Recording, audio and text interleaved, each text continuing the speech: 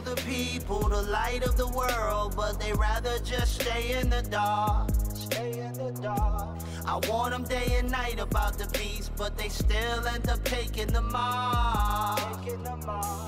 Everywhere I go, they're falling away, and it's breaking my heart. Grace and peace in the mighty name of the Lord Jesus Christ of Nazareth, Yeshua the Messiah. To the elect across the earth, we love y'all so much. Welcome back to the dinner table. I'm so excited to have you. Are you hungry? You better have come with an appetite. That's all I'm going to say. Amen. And if you're new to the channel, you're probably wondering, what is this man talking about? Well, it's very simple, okay? All through the Bible, Jesus Christ tells us that he is the bread. Last time I checked, you eat bread. The word of God is the bread of life. We eat the word. Amen. In fact, throughout the Bible, you hear Jesus say things like, eat my flesh, drink my blood. He says, I stand at the door and I knock. If you let me in, I will enter in and talk and have dinner with you. Can I get an amen? Okay. Revelation says we will, Lord willing, be at the marriage supper of the Lamb. The word of God says, taste and see that the Lord is good. Shall I continue? Come on, we got to get to the message. But I just wanted to explain to some of y'all that are new why we call this the dinner table. Amen. And of course, I'm your waiter. Isn't that cool? So Jesus is the one who cooks the meal. I'm the one who serves you the meal. I'm your waiter. You see what I'm saying?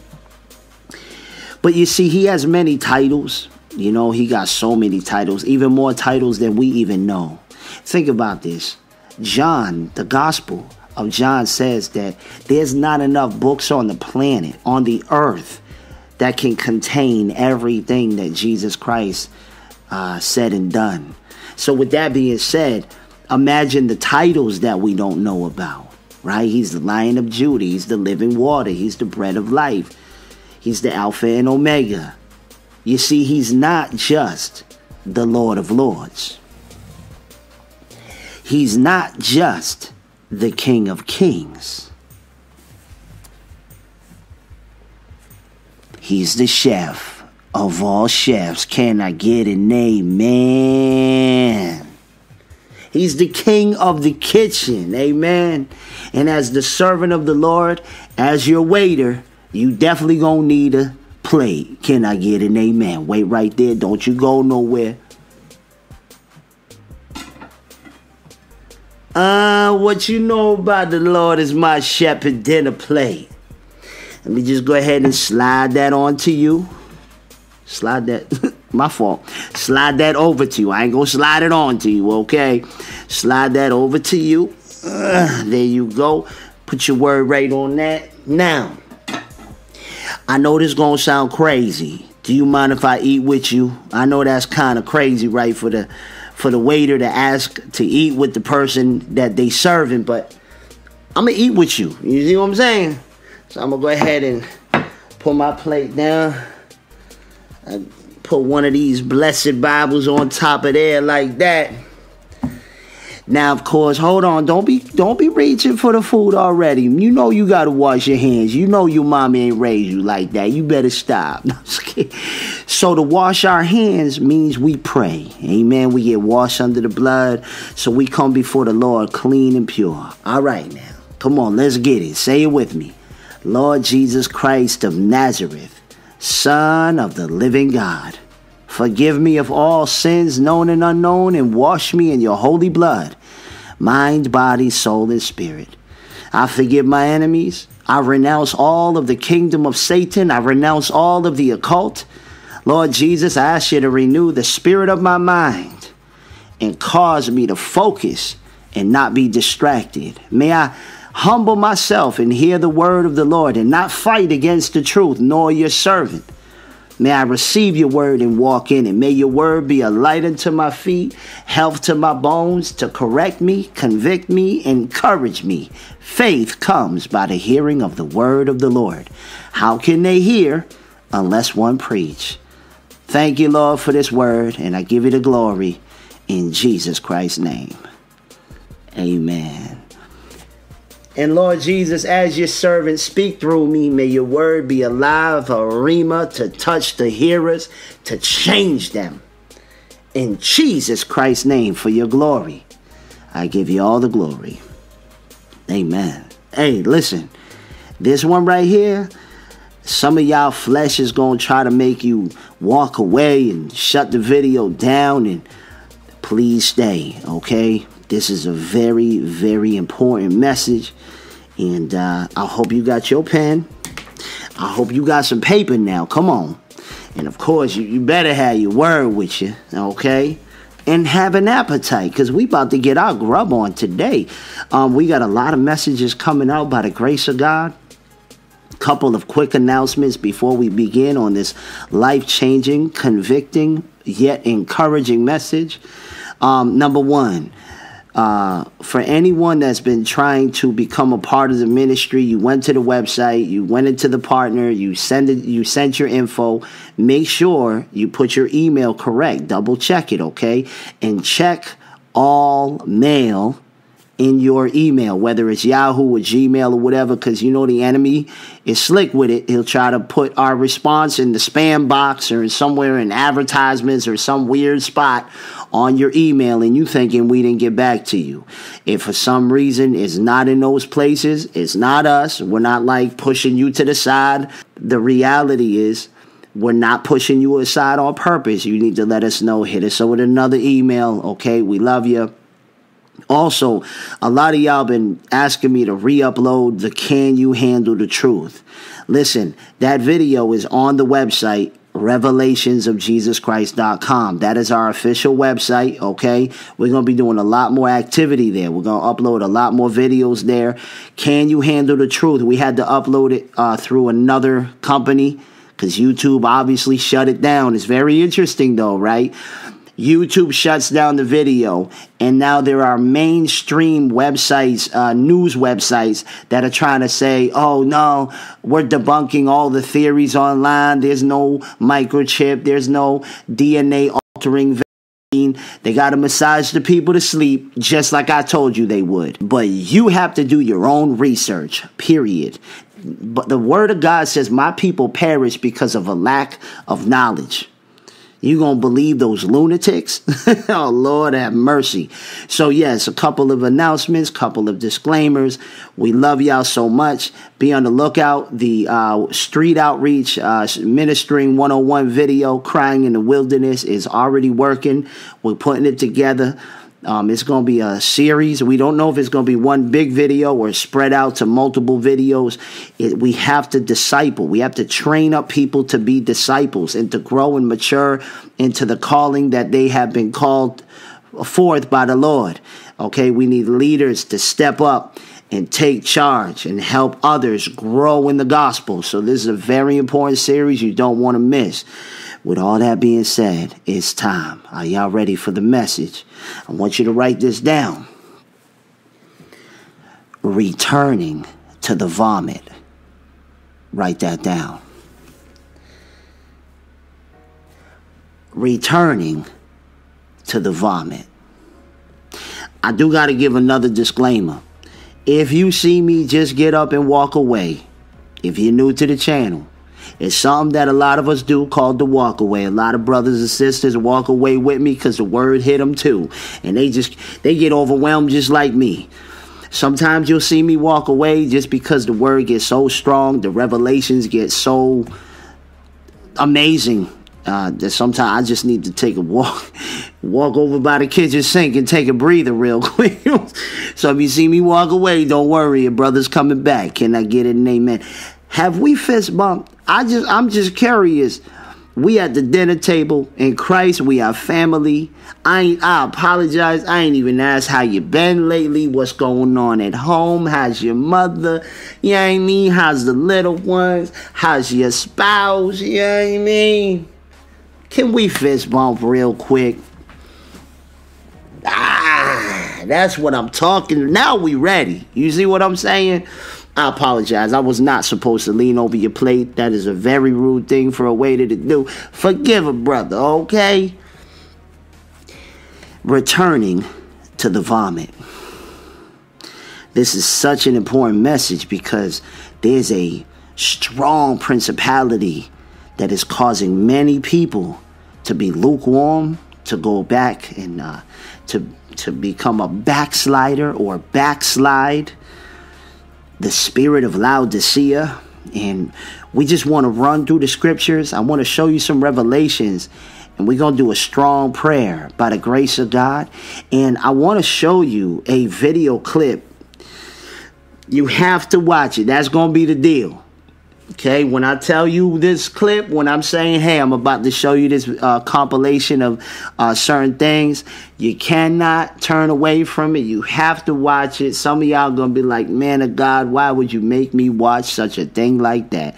You're going to see what when we get to it. But that's going to be the commitment that you have to watch it, and you're going to know why when it's done, okay? So, returning to the vomit. Well, first off, what does it mean to backslide? What does that mean, right? It means to fall off, right? You ever heard of apostate or to be apostatized, right? To turn gradually from the faith. That's interesting because a lot of times men and women that follow after the Lord, a lot of them slowly start changing. They don't realize it at first. They don't, they used to be on fire for the Lord, and then the fire started going down. It started going down. It started going down. You remember that movie Castaway, where the man crashes. He's the only one that survived on the island.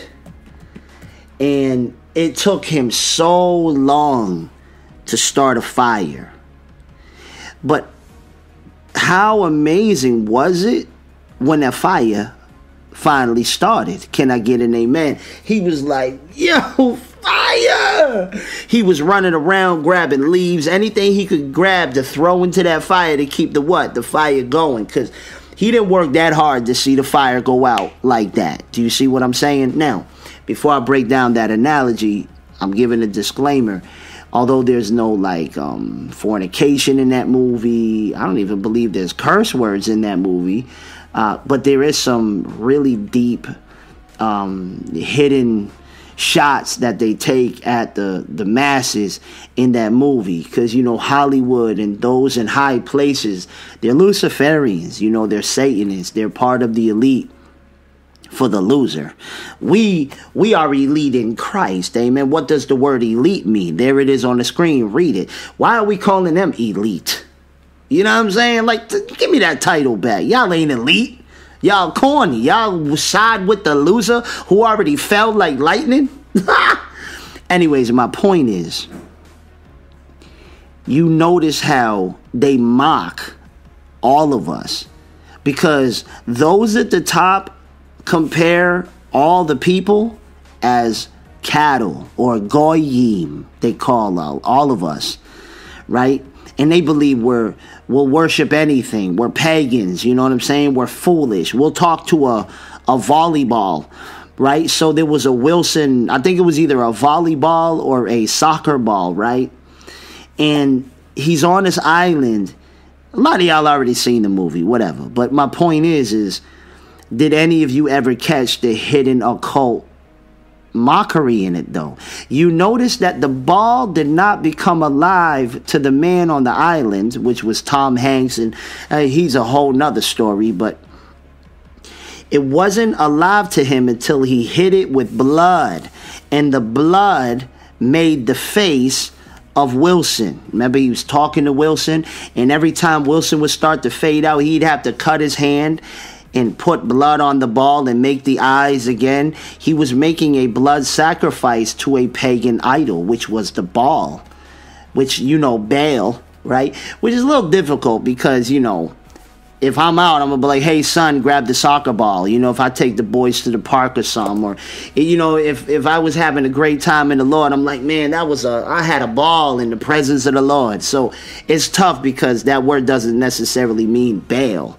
But I see the symbolism there, right? So think about this logically. There was a blood sacrifice with his hand to create that ball into an idol, into something to talk to. And that's them mocking us, that we'll talk to a soccer ball or a volleyball before we'll talk to the Almighty. Isn't that so sad? It's pathetic, but they're mocking.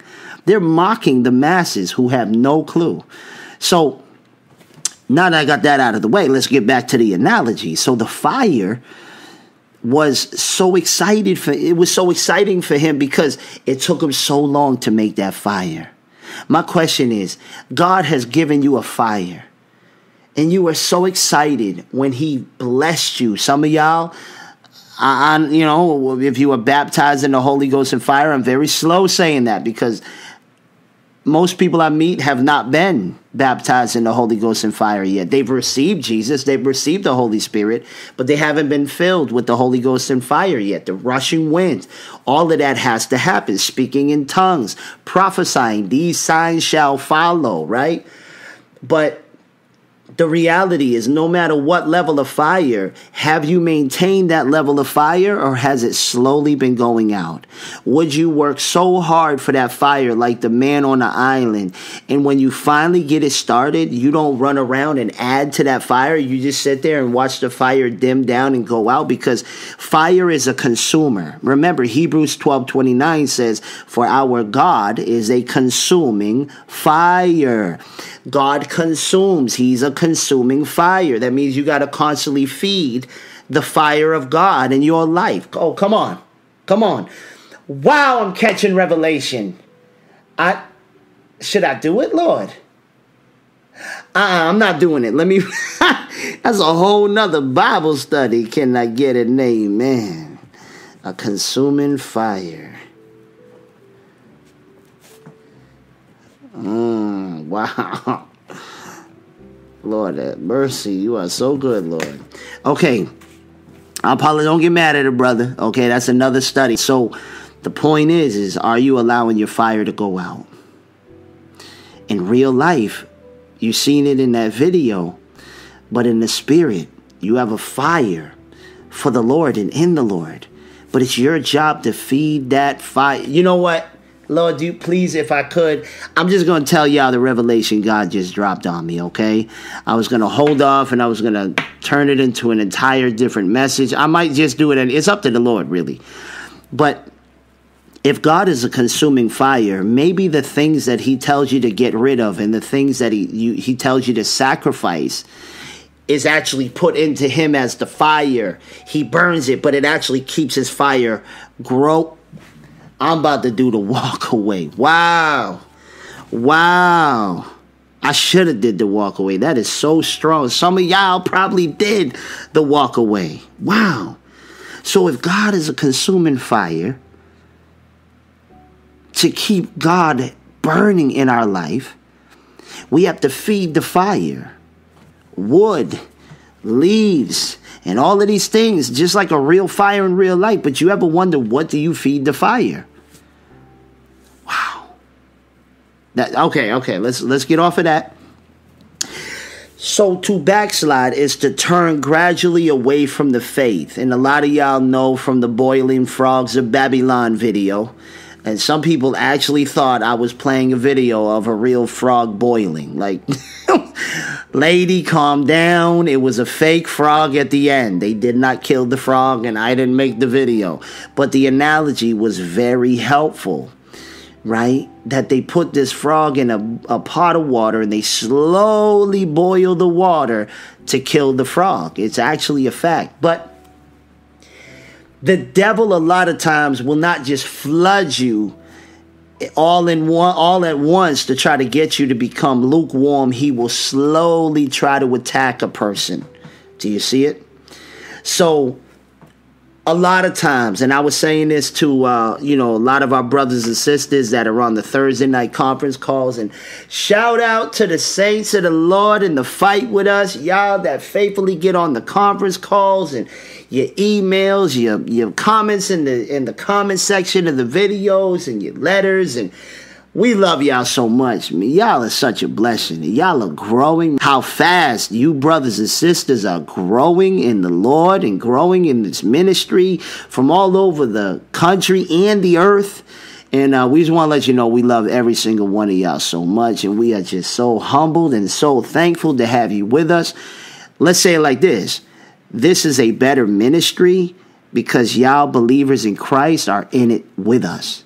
Y'all help make it a better ministry. Amen.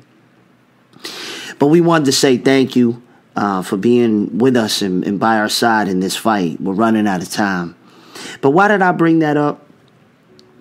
On Thursday night, I was saying when I was talking about this message, how you can't check your own temperature, right?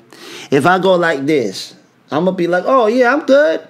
But if somebody has a sickness or like a fever, mom will come and put her hand, or dad will come and put his hand on his child, and they have a different body temperature that's normal, so they're actually able to check and be like, oh, child, you're burning up. You're burning up. You got a fever, boom, boom, boom. But the child will be like, what do you mean, mommy? I'm good. I'm not hot. Why? Because you can't check your own temperature with your hand because your body is the same temperature, right?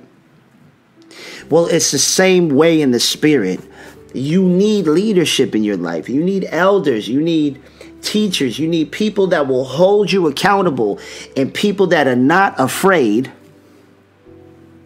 to check your temperature. Like, you know what I mean? Check your temperature and be like, brother, you've been changing. Something weird going on, or what are you doing? Like, you got some new friends in your life or something. You're not the same believer I knew 2 years ago. Sister, I'm checking your temperature in the spirit, and something's changing. You're not on fire for God like you used to. See, that right there is people that love you. And a lot of times, people of God that love you are the ones you feel offended with because they're telling you the truth. And a lot of times, truth is an offense. But ain't that the truth? For real? Keep it real. So you should want leadership. Now, I'm not talking just anybody. They got to be qualified people of God. But you should want them to check your temperature. You should be willing. King David said, let the righteous slay me. He would rather a righteous man slay him. Paul said, have I become your enemy because I tell you the truth? So, what is your temperature in the Lord right now? Are you on fire? Or are you cold? Or are you lukewarm? Right? And be honest. Don't just answer that. Okay. You want scriptures? We at the dinner table. It's time to eat. Can I get an amen? We're going to start off at Proverbs 14. Let's go to Proverbs 14 here. Let's get it. Proverbs 14, verse 14. The backslider in heart shall be filled with his own ways, and a good man shall be satisfied from himself. See that? So a backslider in heart shall be filled with his own ways. Think about that logically. He's going to lead and direct his own steps. He or she is going to stumble and fall because of their own craftiness. You see what I'm saying? The Bible says there's a way to a man that seems right. Anywho, we're going to go to 2 Corinthians chapter 13 here. This is heavy right here. This is a good word. Thank you, Lord. In Jesus' mighty name. And don't assume this ain't for you. Don't be... some of y'all are thinking of who to email or text message the link or put this on their social media. You're thinking... oh, I got 10 people in mind that I want to send this to. Before you send this to them, you watch it. Don't just assume you always on fire and you know what I mean? Let this word go into you to keep you. You might not be lukewarm today, but God forbid, you don't know what the future holds. And this word can actually be a defense mechanism if the enemy was to try to fight your fire for God. You see what I'm saying? Because a lot of people that are lukewarm and are backsliding think they're still cool with God. That's scary. That is scary. Because what happens is, okay, should I do it? What happens is they confuse that they still have a gift or anointing, and they think just because they're still walking in that gift or that anointing that God is still with them. That's not always the case. Okay, we're not going to get into that. It's another Bible study, but it gets heavy. It gets heavy. So here we are, 2 Corinthians chapter 13. Look at what it says in verse 5.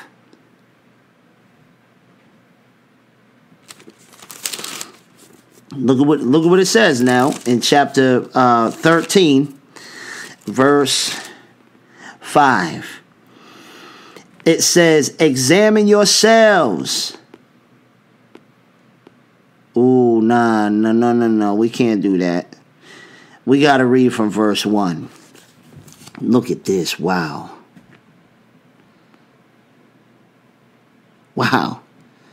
It says, this is the third time I am coming to you. In the mouth of 2 or 3 witnesses shall every word be established. I told you before and foretell you, as if I were present the second time, and being absent now, I write to them which herefore have sinned, and to all other, that if I come again, I will not spare. Since you seek a proof of Christ speaking in me, which you to you ward is not weak, but is mighty in you.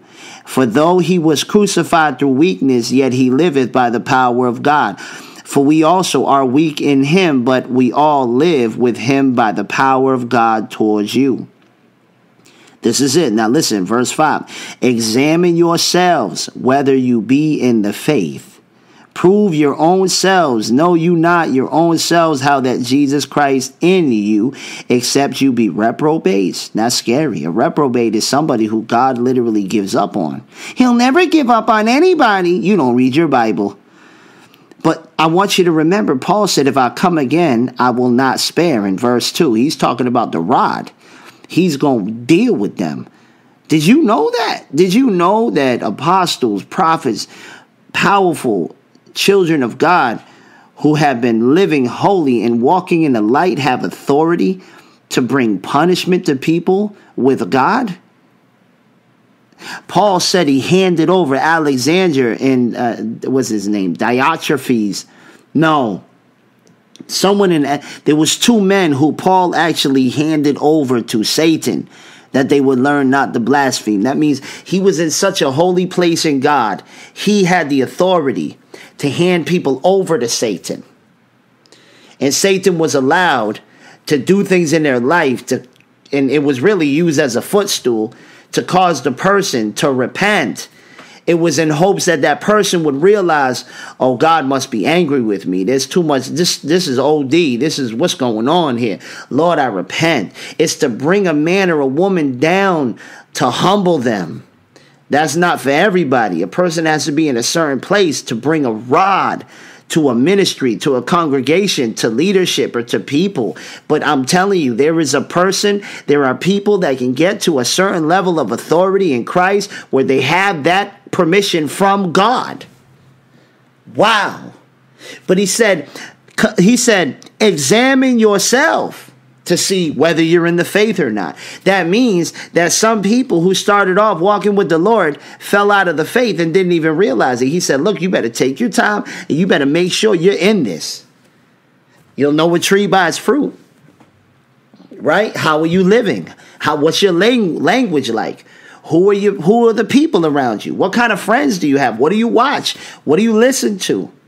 What are your appetites? That should tell you whether you on fire or not. You can't lie to God, and you definitely can't lie to yourself. You can deceive yourself, but at the end of the day, you know at some point if you're not being right or not.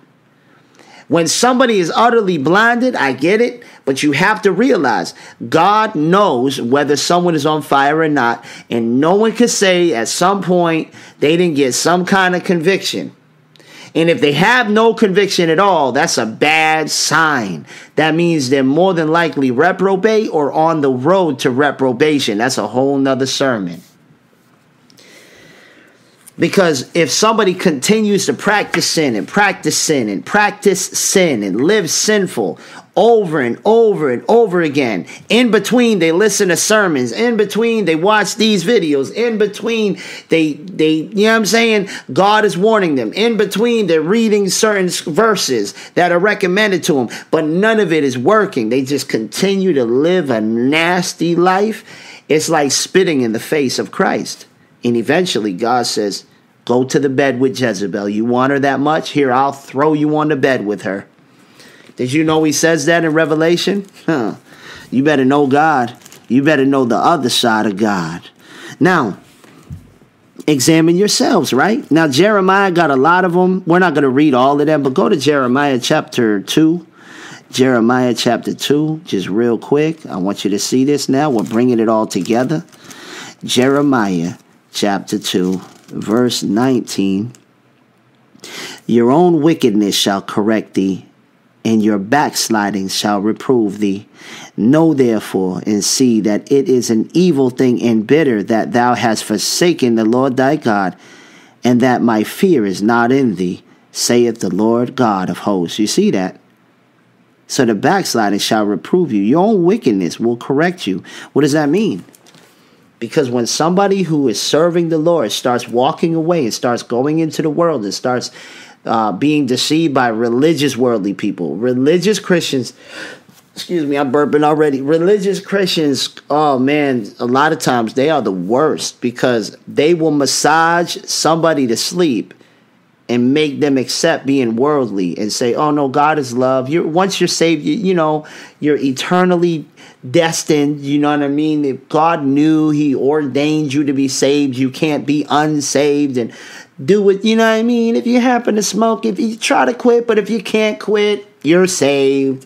You're on your 5th marriage. Hey, look, just repent every morning. You're saved. These people are so dangerous. So dangerous, right? But notice he says here in verse 19 that they have forsaken the Lord thy God, and that his fear is not in them.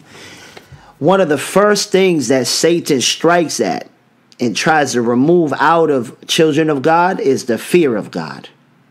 And that's why he'll try to gravitate people to listen to preachers and YouTubers that do not preach the fear of the Lord, and they actually fight against the fear of the Lord. And they'll try to accuse teachers like me to be fear mongers, always trying to, you know what I mean, make people afraid of God. And are you serious? Do you know how many times the New Testament talks about the fear of God? Paul said, I preach the word of God with fear and trembling. The word of God in the New Testament says, work out your own salvation with fear and trembling. Like, are you serious? So, you know, you have your own will, whether you're going to allow people to deceive you or not. But write down these: Jeremiah chapter 3, verse 12. Jeremiah chapter 3, 22. Jeremiah 8:5 and Jeremiah 14:7. Okay, you can read those on your own time. Let's go to Luke chapter 9 real quick. Luke chapter 9. Hallelujah. You know, I look at this message to be like a very simple message, but it's super strong. It's a very strong message, and I'm just so grateful for this word. I don't know how long it'll be. I definitely don't believe it's going to be more than an hour and a half long. But check this out. So Luke chapter 9, verse 62. He said, and Jesus said unto him, no man, having put his hand on the plow and looking back, is fit for the kingdom of God. You see that? You see that? You listen, don't look back. Remember Lot's wife, the Bible says. Right? Don't look back. So on and on and on and on. The Lord warns us, doesn't he? Wow. I want you to write down Hebrews chapter 2, verse 1. Hebrews chapter 2, verse 1. Okay? But we're going to go to another verse, but let's just read it real quickly. Therefore, we ought to give the more earnest heed to the things which we have heard, lest at any time we should let them slip. For if the words spoken by angels was steadfast, and every transgression and disobedience received a just recompense of a reward, how shall we escape if we neglect so great salvation, which at the first began to be spoken by the Lord, and was confirmed unto us by them that heard him? Wow.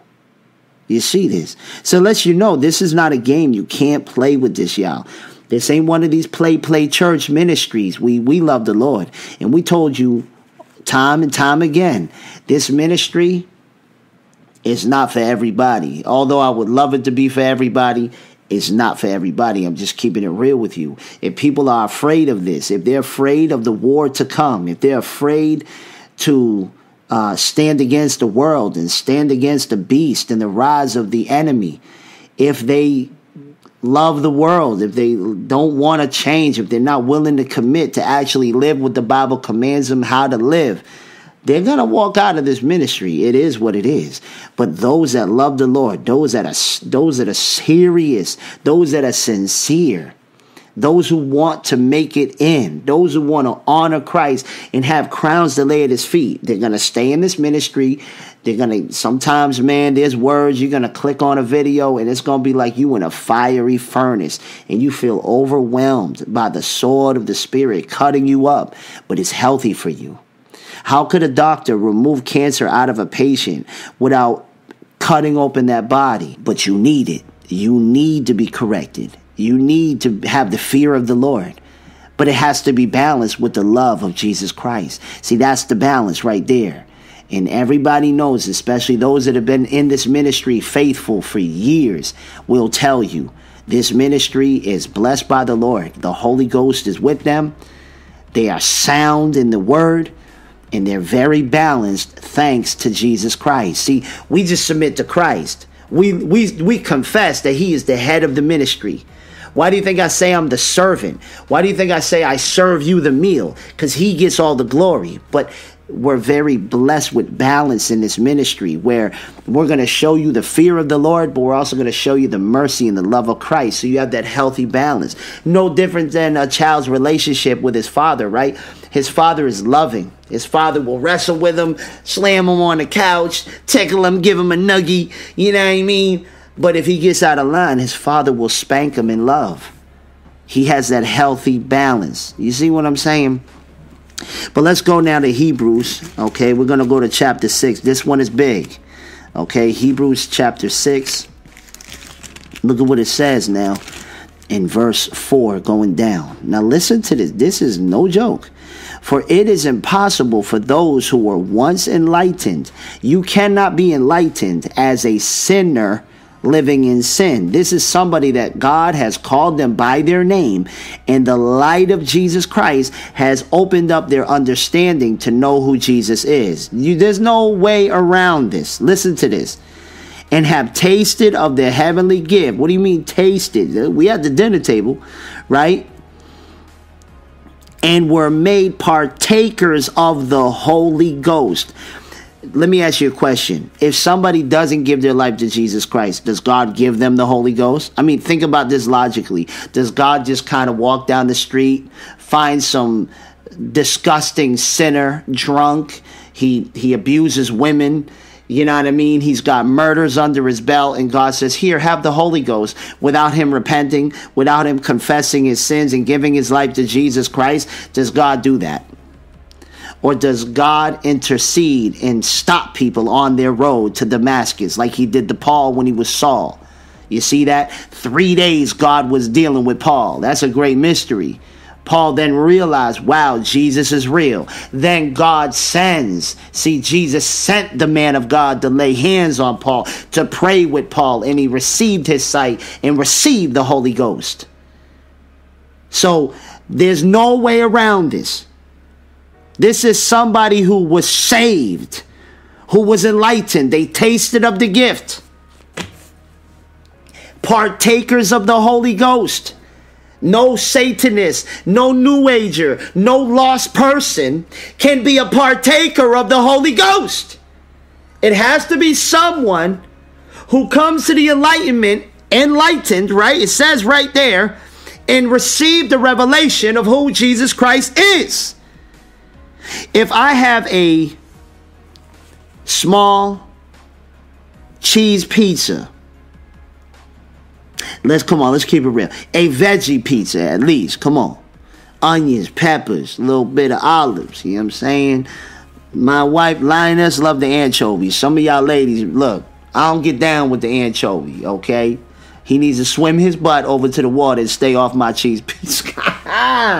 But listen, if I have a cheese pizza and I eat a slice and I give a slice to my wife, I give a slice to my 2 sons, I give a slice to a brother here, I give a slice to a sister here, and you don't reach for a slice, you don't ask for a slice, you don't even acknowledge the pizza. And we're all eating the pizza and there's one slice left and we want you to have it, but you don't acknowledge it, you don't see it, want to receive it. Can you say you are a partaker of the pizza? Can you leave the house? Can you leave our house and be like, whoa, that was a good slice of pizza, man. Whoa, I partook in that pizza. No. We're going to be like, you're lying. You did not partake in the pizza. It was right there. It was free. You know what I'm saying? You didn't eat the pizza. Therefore, you were not partaker of the pizza. So how can someone be a partaker of the Holy Ghost without receipt? I'm trying not to do the walk away, but I need to make it simplified so you can see it, so these liars who don't know the Bible don't try to trick you into some dumb stuff. Right? Now, so we eating now. We eating. Deuteronomy chapter 8. Deuteronomy, come on, let's get it. Come on now. Deuteronomy chapter 8. Let's go. Hallelujah.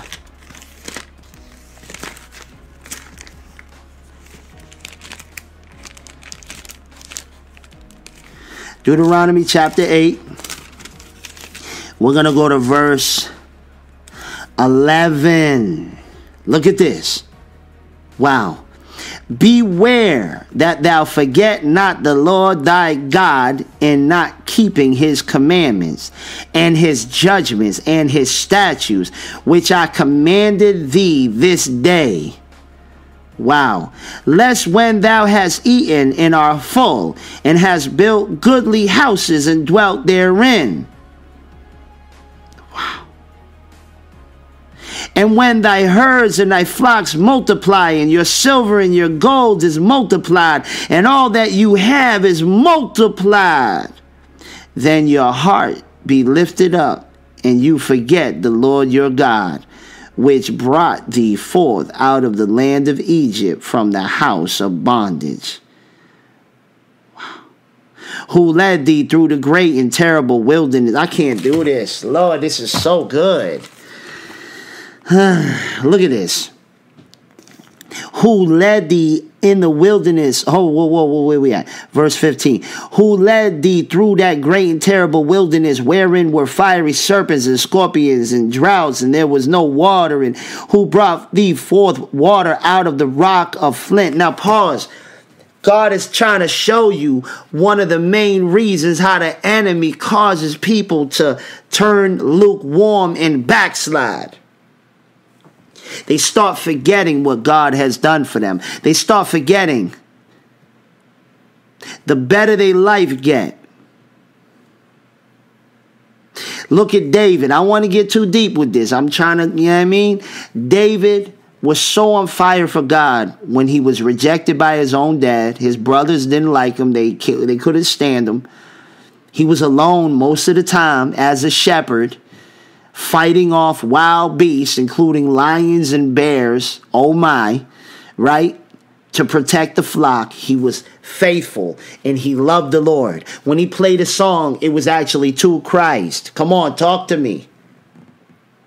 But as David grew and his life went on, you could see his relationship with God slowly became more and more gradually turned from God. Remember when he was king and he was on his little silk bed sheets watching Netflix? You know what I mean? Eating Doritos. Now, hold on. Calm down for y'all Pharisees in the back behind the bushes looking creepy. Calm down. I know there wasn't Netflix back then. I'm just talking plainly for people to see it for what it is. He became lazy. He looked out that window and seen Bathsheba taking a bath. How you gonna be in the bath and your name is Bathsheba? And he was so overwhelmed by her beauty, he called her to his chamber, committed adultery with her, and then had the audacity to kill her husband to hide his sin. He changed. His comfortableness, his castle, his kingdom, his golden cups changed him. There's some of you were more on fire for the Lord when you didn't have nothing. When you used to take the bus. When you only had 3 outfits. Now you pushing a Beams. Now you pushing a Lex or a Benz. Now you got plenty of clothes. Now you got jobs or you got businesses or whatever the case be. And you go to church or you attend certain things, but you know you ain't the same.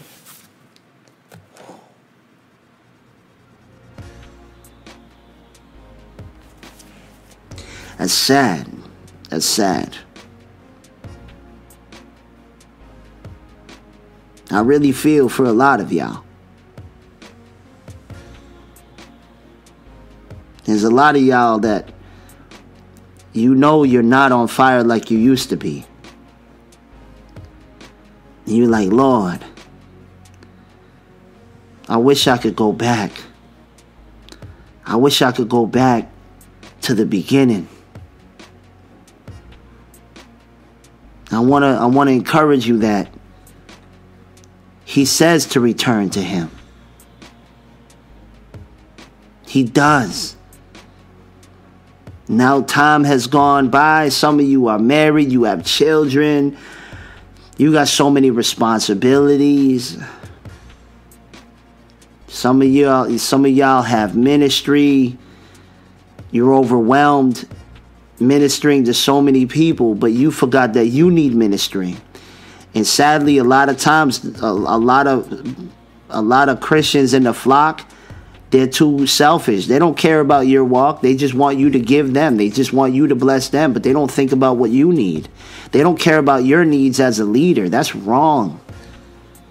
Not all, of course, but the majority have that swine spirit. Wow. That's heavy, y'all. It's heavy. I want you to go to Revelation chapter 2. Man. I want to give you a word of encouragement. Unto the angel of the church of Ephesus write, these things saith he that hold the 7 stars in his right hand, who walks in the midst of the 7 golden candlesticks. Wow. I know your works and thy labor. What do you mean works? I thought there was no work, right? You see how crazy it is? Of course you got to work in this. Of course you got to put in work. Like only foolish Christians would come up with a doctrine that says there's no work involved when it comes to the gospel. We're not talking about salvation. Jesus did all that on the cross, but you got to put in work in this thing. Believe that. Let nobody lie to you. But look at this. I know your works and your labor and your patience, and how you cannot bear them which are evil. And thou hast tried them which say they are apostles and are not, and have found them to be liars, and has borne and has patience, and for my name's sake has labored and has not fainted. Nevertheless, listen to this, I have somewhat against thee, because you have left your first love. You know what I really love so much about the Lord? It's a heavy day. It's a heavy word. You know, I start off with a smile and a fist bump, and, you know, chef of all chefs, can I get an amen? But, man, the word will hit you, you know? And you got to understand, like, in ministry work, my wife and I have seen so many men and women that are so beautiful.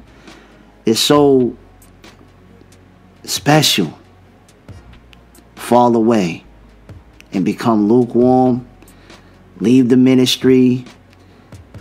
But it ain't really about them leaving the ministry. It's about them leaving Christ. It's so sad. What I love about the Lord is that he's so kind. Like, he don't want to just cut straight to the mustard. He's saying, you know, look, I know you labor. I know you've worked. I know you have patience. You can't stand them that are evil. But you, see what I mean? Like, he's balanced.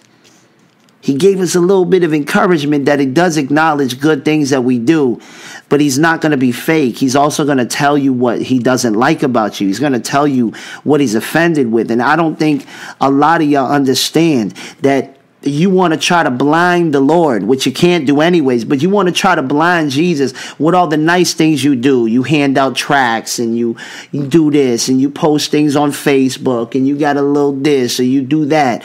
But God is like, look, move all that aside. What about that? I see that, and that's a problem. I know all of this is nice, but what about this? Look at how good he is. Listen to what he says. You have left your first love. Remember, therefore, from whence you are fallen, and repent, and do first works, or else I will come unto thee quickly, and remove your candlestick out of his place, except you repent. You see that? He's telling you, you can go back to your first love. So no matter how far you've went, sister, brother, he's telling you he wants you to come back. Wow.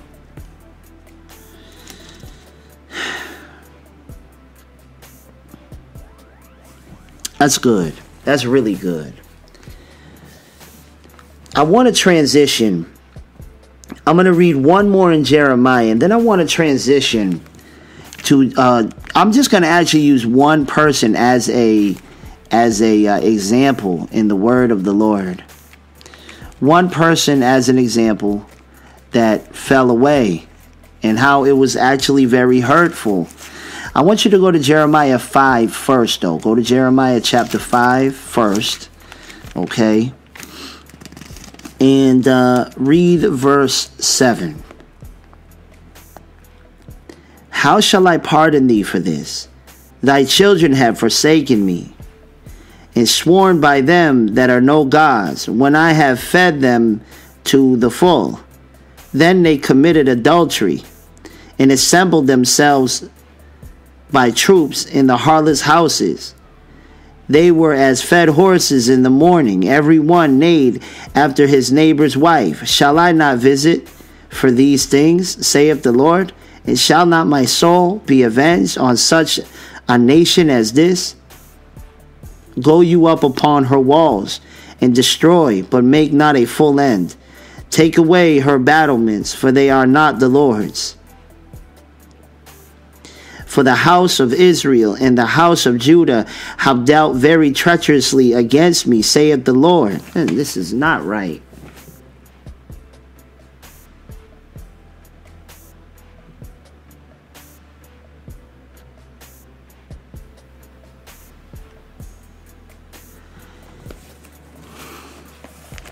I'm realizing as I'm giving this word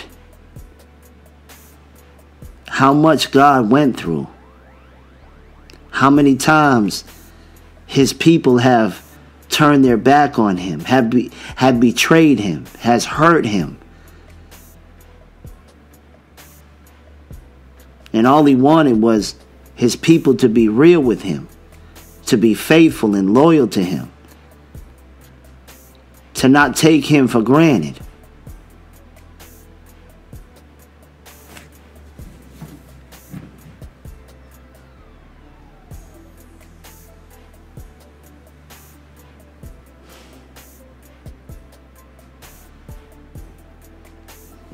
And although there's many men, there's many people, and although there are some in the Bible that pleased God, right? Enoch pleased God. Joseph was faithful to the Lord. But what if I told you that there was only one person who could really, truly, fully please God, never betray him, never turn on him, never change on him, and that was his son, Jesus Christ? Oh, man. I don't know, is this hitting you like it's hitting me? Because this is hitting me. Because sometimes it's hard when people turn on my wife and I, when they go back to the world.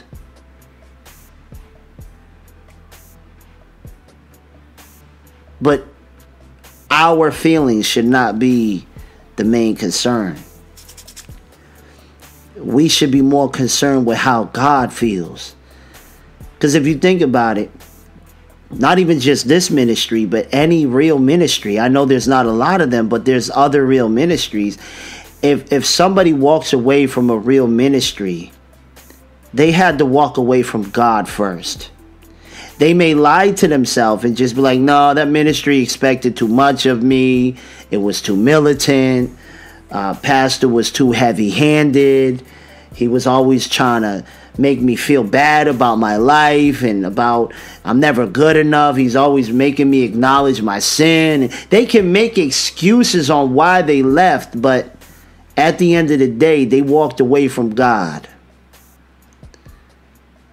They can go into a lukewarm church and feel like, wow, this is more for me. I'm more comfortable here. But it's not the same, because they walked away from the Lord. Think about this logically. If a ministry is filled with God, and you can tell God is in this ministry, the word is anointed, the Holy Ghost is evident, there has been signs, there has been gifts, there has been demons casted out, there has been miracles, but yet I'm going to walk out of this ministry, but don't worry, I'm still going to be with the Lord. Come on, that's not even logical. 2 Timothy chapter 4. 2 Timothy chapter 4. Wow. 2 Timothy chapter 4. Honestly, I don't even want to do a walk away. Like, I'm so it's like I'm feeling, even if it's just a few crumbs, but I'm feeling pain, the pain of God.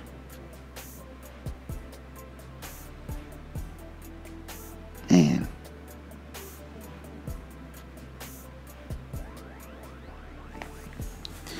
And before I read this,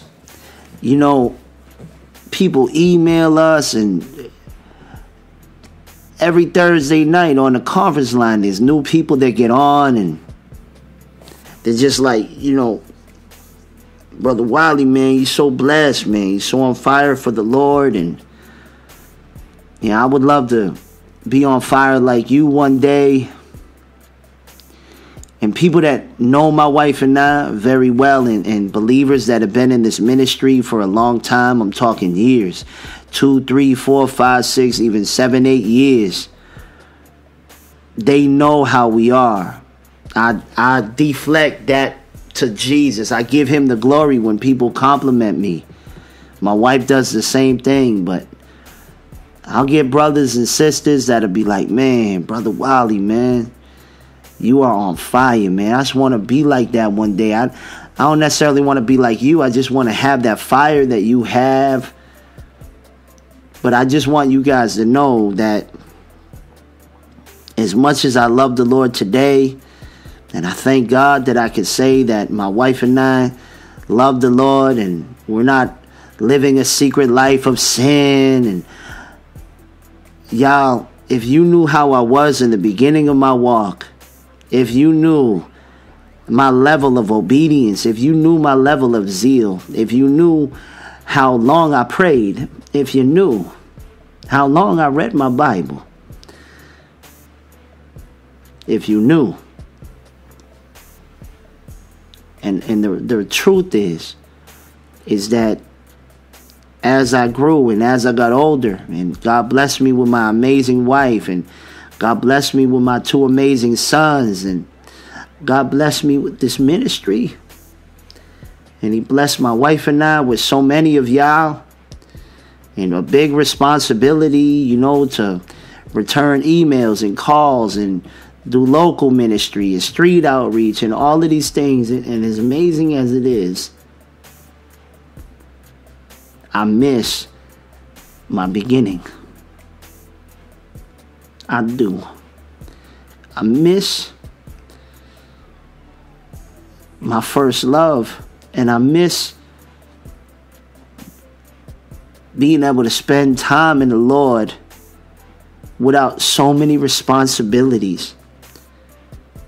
And I want you guys to know that we can't make excuses. Sister, brother, you can't make an excuse when you get married and you have children, and a lot of y'all have to work hard and work overtime to pay bills, and you feel so ashamed because you're like, Lord, I don't spend time with you like I used to. It's not that I'm not spending time with you. It's not that I'm living some type of life of sin, but I'm just not reading as much as I used to. I don't pray as much as I used to, because back then I was really, I'm talking hours of prayer a day, hours of studying a day. And a lot of y'all feel the way I'm feeling right now, and I'm not ashamed of Christ. I'm not ashamed to cry, because I'm not going to edit this out and rob you of a blessing, because before honor is humility, and to some men this is a humiliating moment for them to weep publicly. But when tears are sincere, they're put into a bottle and they're saved for God. And there's no way that I could preach a message like this and not know it's for me too. And maybe not backsliding in Laodicea. But when I read the Lord tell all of us, look, you do good. You work. You put in the labor. You hate them that are evil. You hate evil. That's the Lord telling a lot of y'all. Just not just me.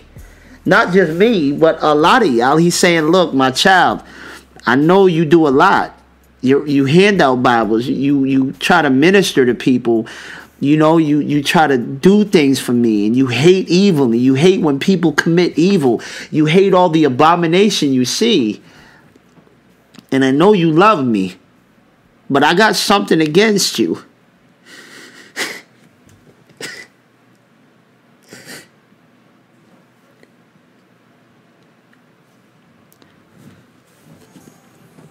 Go back to your first love, brothers and sisters. Go back there. And if you're new in Christ and you haven't experienced your first love yet, that's dangerous. You need to have your honeymoon period with the Lord, per se, right?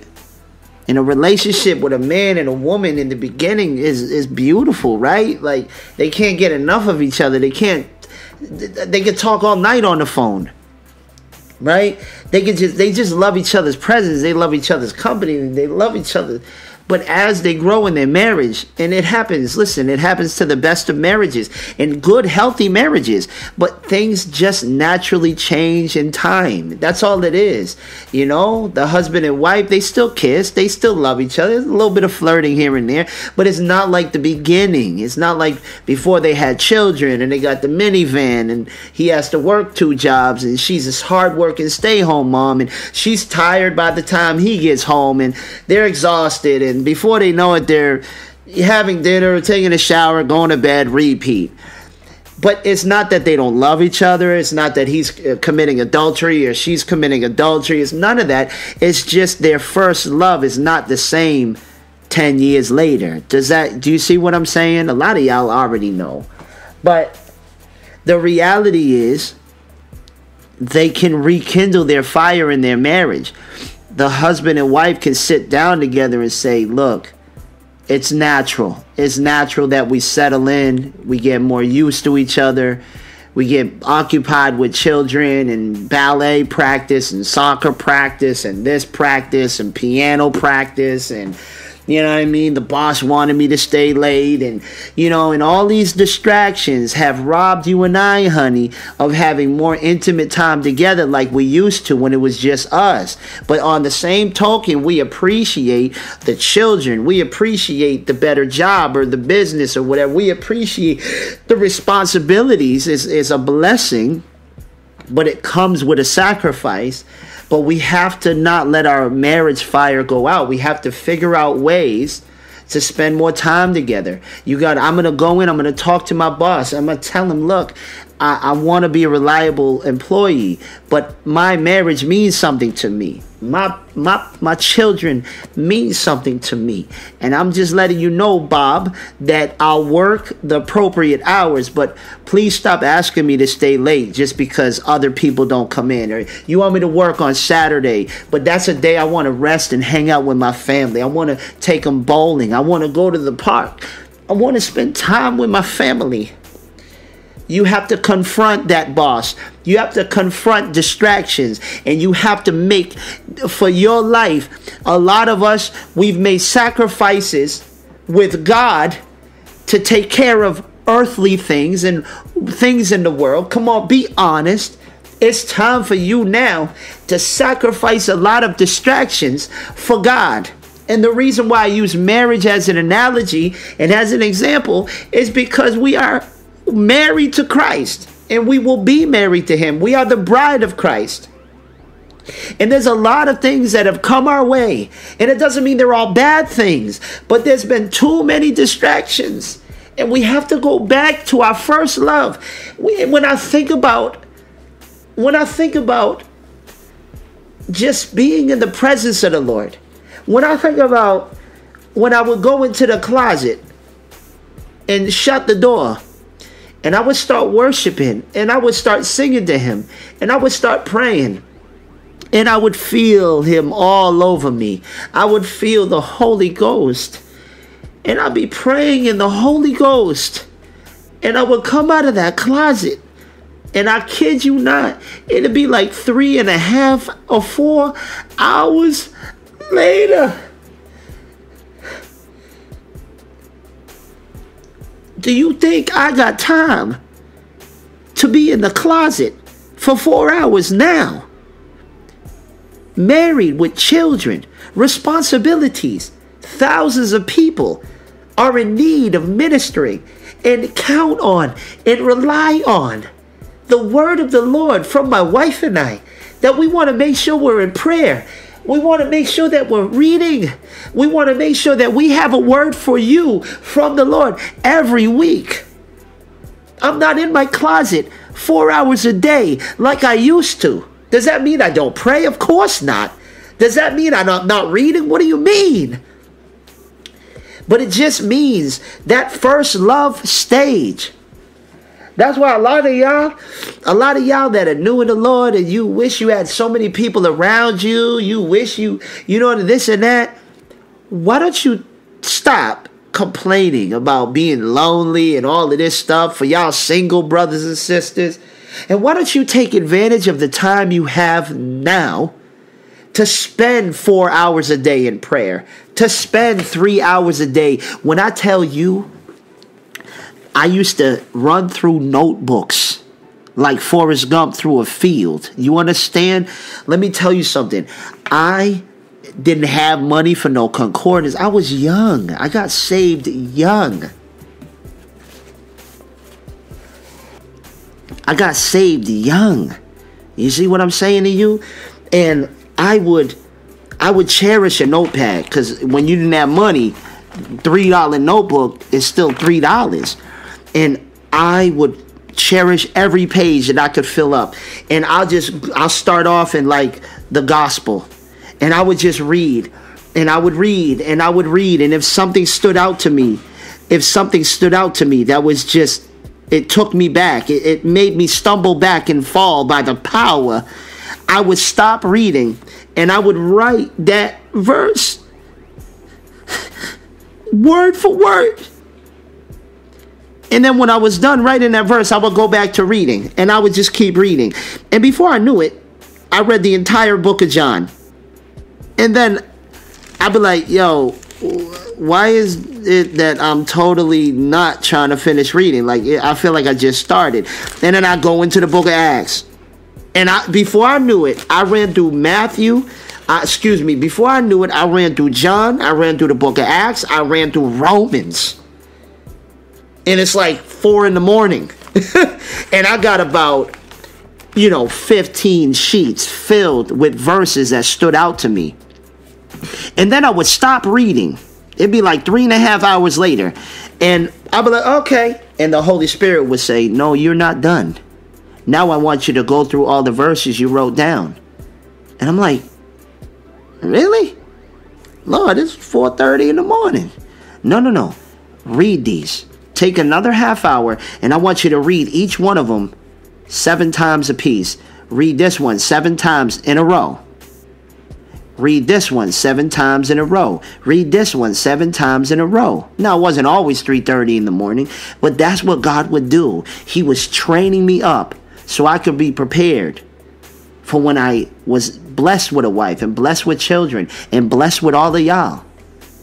So I could be able to have word bubble up in me to give to you. So that way when I'm preaching, and my notepad now is it's a guideline. That's all this is now. Just a guideline to keep me structured. So when I preach, I'm not going off topic. But the word is bubbling up in me. The word is, because what I put into me, I'm now able to give to you. But some of you feel terrible because you don't have the time you used to have. You have responsibilities. Some of you young brothers and sisters, you don't even have a job. You're like 17 or 18 or 19 or even 20, and maybe you still live with your parents, and don't feel like, you have to move out of your mom and dad's house to be a man. Listen, respect honor your parents. If they don't respect your walk with Christ, it don't mean you disrespect them. Love your parents. Show the love of Christ in that house. Take out the trash. Don't wait for your mother to ask you to do something. If the dishes are there, do them. That's how you can show your love. But take advantage of that time. You don't have to work.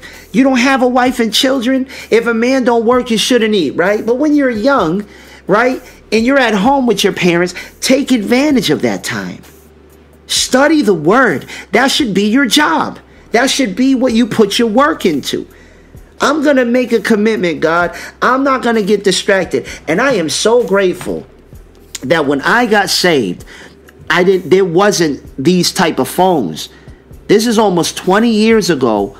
I gave my life to Jesus Christ. And although they came out with like the BlackBerry phone or something like that, and there was internet, it wasn't like now. And I'm so grateful for that, because I learned to see Christ the old-fashioned way. I had to actually, if I needed to know something about speaking in tongues, I wasn't like some of these clowns with YouTube channels who think they're teachers, but they're not. They just know how to look things up, write them down, and then regurgitate them to you. Don't let these people fool you. A lot of these so-called teachers, all they do is they watch other messages from other people, they respin it, and then they act like they got it in a cave somewhere. But true men and women of God spend time in their word. You understand? And if I didn't know something, I literally had to go through the scriptures and look for verses about it. I had to trust the Lord to show me. Wow. So don't be, for y'all that are able to, don't play with the Lord during your honeymoon stage. During your time of intimacy, where you actually can spend 4 hours in prayer. Some of y'all like, bruh, 4 hours? Yeah. Yes. And it went by like that. There were times my wife and I, because it wasn't just me alone. Even when I met my wife and we became married, my fire poured onto her and she became on fire. And then we were both on fire, provoking each other to godliness. We would go together in that prayer closet. Oh man, 2 hours would go by like 20 minutes. Wouldn't even realize. It was almost like time disappeared in the presence of the Lord. I kid you not. 2 hours in prayer. That was kind of like a common thing. Studying. It wasn't, all right, let's see, I'll just read a chapter, Lord, that's all I can do today, Lord. And halfway through the chapter, your mind is thinking of other things, and you're like, let me just, you yawn like 5 times, and you get done with the chapter, and you walk away, because it's a chore now. It became a chore. You're just doing it to please God. But it hurts God. What happened to your love? What happened to your excitement? What happened to you taking time to pray? And what I'm going to stand for all the parents out there, the spouses out there, those that run businesses and have 3 jobs just to survive. And I know you feel overwhelmed because you're like, man of God, I literally don't have 3 hours to pray in the closet. If I disappear for 1 hour, I got 3 little children crying, wondering where mommy is. Brother, I can't do this. I got so many bills. If I don't work 50, 60 hours a week, we're going to be out on the street. I can't afford this house. When do I have time to pray? Listen to me. God will make a way where there seems to be no way. And if you're honest with yourself, brother and sister, you can make time. You can. You can sacrifice certain things and instead put time into your word. Put time into the Lord. So you're telling me you're never on your phone? Do you know how long the average person in America spends on their phone a day? Whether on WhatsApp or Facebook or YouTube or this or that. It's not minutes, it's hours a day. They just don't realize it because it's 15 minutes here, 20 minutes here. They watch a little compilation funny video here. They talk with someone on Facebook there. But it's literally an average of 2 to 4 hours a day. I don't even, whatever the average is, I'll try to find it and put it on the screen. But it's hours a day. You're telling me you can't sacrifice that time and seek the Lord? You're telling me you can't wake up an hour early to pray? An hour longer? You're telling me, you know what I'm saying? You can't sacrifice and be honest and tell Pharaoh you're taking too much of my time with the Lord, and stop using your wife or your husband or your children as excuses on why you can't go back to your first love. No, no. Take them back with you to your first love. You got it all wrong. Take your ministry back with you to your first love. I don't consider my wife, I don't consider my sons, and I don't consider none of y'all a hindrance. It's normal, it's natural for any relationship to get settled in to where they love one another, but the fire just ain't there. It's fiery. It's normal. Ladies, remember when you first was with your husband, you always had to be dolled up. You always had to be dolled up. But as you grew and your love grew, you realized he loves me for me. I don't got to try as hard. I can walk around the house with my sweatpants. Hair is normal. No makeup on. And he loves me. Does that mean you don't love your husband because you don't try as hard? No, it just means there's a settling process to almost everything in life. But Jesus is saying don't settle in and stay stagnant. Go back to your first love. Find a way and make a way. I'll give you the way if you want it. But if you want to make excuses like Adam and Eve, so many people make excuses on why they don't do things in life. But there are people that don't care about excuses. They know there's no excuse. I will make a way. There's 24 hours in a day. Are you telling me you can't give God 4 hours out of 24 hours in a day? What do you do with your time? What can you sacrifice? Write a log of everything you spend time on. And it ain't just stopping with the Lord. Some of you don't spend time with your spouse. You don't spend enough time with your children. And you don't spend enough time with each other, fellowshipping with each other. You don't spend enough time with brothers and sisters in the body of Christ. Everybody wants to act like they all busy. But some people are actually busy, while other people just want to look busy. Time is more precious than your money. Time is more precious than silver and gold.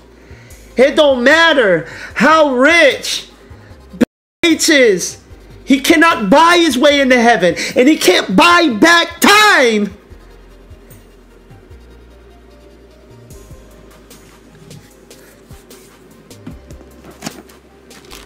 And I make a public confession that I miss my first love. I miss the Lord. I miss him. And he knew being married, having children, and being responsible as the main little shepherd under him to be responsible for this ministry. He knew it would take away a lot of my time with him. He knew that. The Lord knew that. God is not insecure. He has understanding. So he knows. He might say, my child, you're going to eventually get married. You're eventually going to have children. You're eventually going to have responsibilities and duties. Now, for some, that means ministry duties. For others, they may have to work, 2 jobs just to take care of their family. You're going to need to do these things.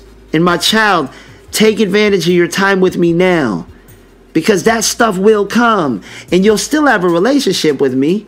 You'll still be able to walk in holiness, and you'll still breathe, and you'll still pray, but it's not going to be like now.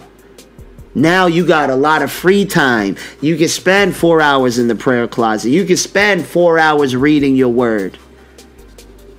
Take advantage of this, child. See, God knows these things, but I'm letting you know. For a long time, I've been telling people, if you think I'm on fire now, if you think my wife is on fire now, you should have met us in the beginning of our walks.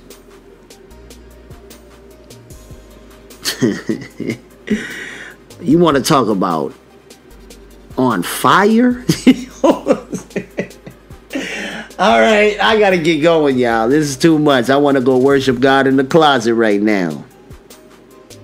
I appreciate this message, man. It brought tears to my eyes just thinking about how far God has taken my wife and I, and just the amount of time we had to spend in him before so many responsibilities and duties came. Didn't Paul say that even about marriage? He said, hey, look, if you're going to get married, know that you're going to have to spend time with the cares of this world. Even Paul said, if you get married, you're going to have to stop and take time in the world, doing the duties in the world, he said, right? I'll put the scripture on the screen. You can read it.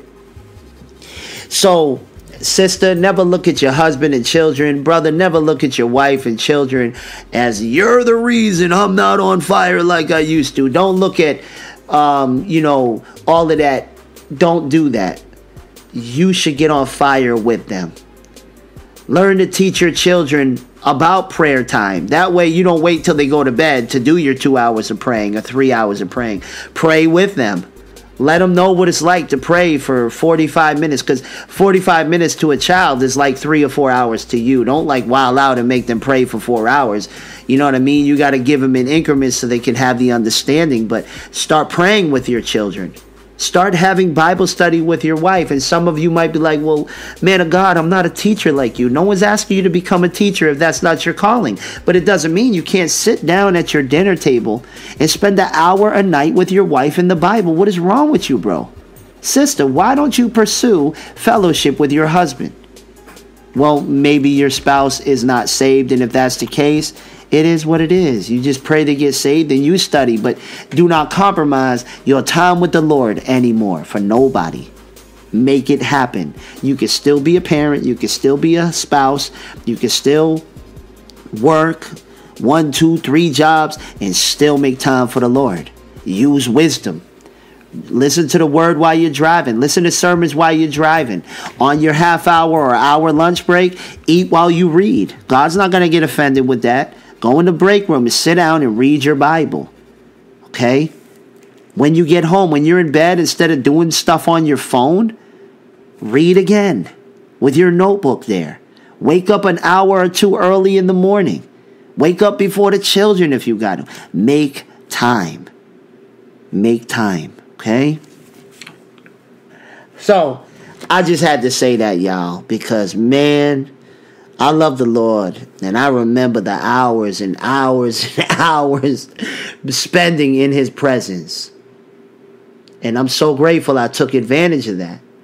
Because as I got older and responsibilities came my way, God knows. Listen, brother, God knows you got responsibilities, bro. You got to take care of your wife and children. And for any of you pastors out there, I'm talking real pastors. I'm not talking people that just want to be lifted up as somebody and they're not ordained or called. I'm talking for y'all real pastors out there. And you feel discouraged because you're so distracted, not only at home with your wife and children, but you're overwhelmed with the flock that God has entrusted you with. And you feel like, man, do you not know that God knows you had to do the trade-off? Don't you know that? God knows you had to say, God, I'm not going to be able to spend as much time with you because I got to do all of this. I got to spend time with my family. I spend time with ministry. I got Tuesday night study, men's meeting. Then I got Wednesday night this and a Thursday night that. And Sunday we're preaching. And Saturday is family day. And Friday's family night. But if you ask God for wisdom, God will show you how to still maintain an amazing amount of time with him. Okay, so I just wanted to do that for y'all because as far as me and my house, we're going to continue to serve the Lord. And we're going to continue to find ways to spend more time with the Lord. And some of you, I've had people offended if we don't return their requested phone call back in time. Because you also got to also be considerate that my wife and I also need time alone with the Lord. We're not robots. Let's just balance it all out. The same way I wouldn't expect you to respond to 100 emails a day and call 30 people a day. And you know what I'm saying? And that's why we tell people emergencies come first. Suicidal people and marriages in shambles. And, you know, I in a way, I feel sorry for a lot of y'all that just want to call in a fellowship. And you may not be suicidal. Praise God. Your marriage ain't falling apart. And you might feel like, well, man, that's kind of messed up. I never get the, you know what I mean, fellowship because suicidal people are always rising up. You know what I mean? Marriages are always popping out saying, hey, we're falling apart. But we love you. You know what I'm saying? But we also have to spend time with the Lord. Remember, Jesus, no matter how big the no matter how big the crowd was, he would always make time to what?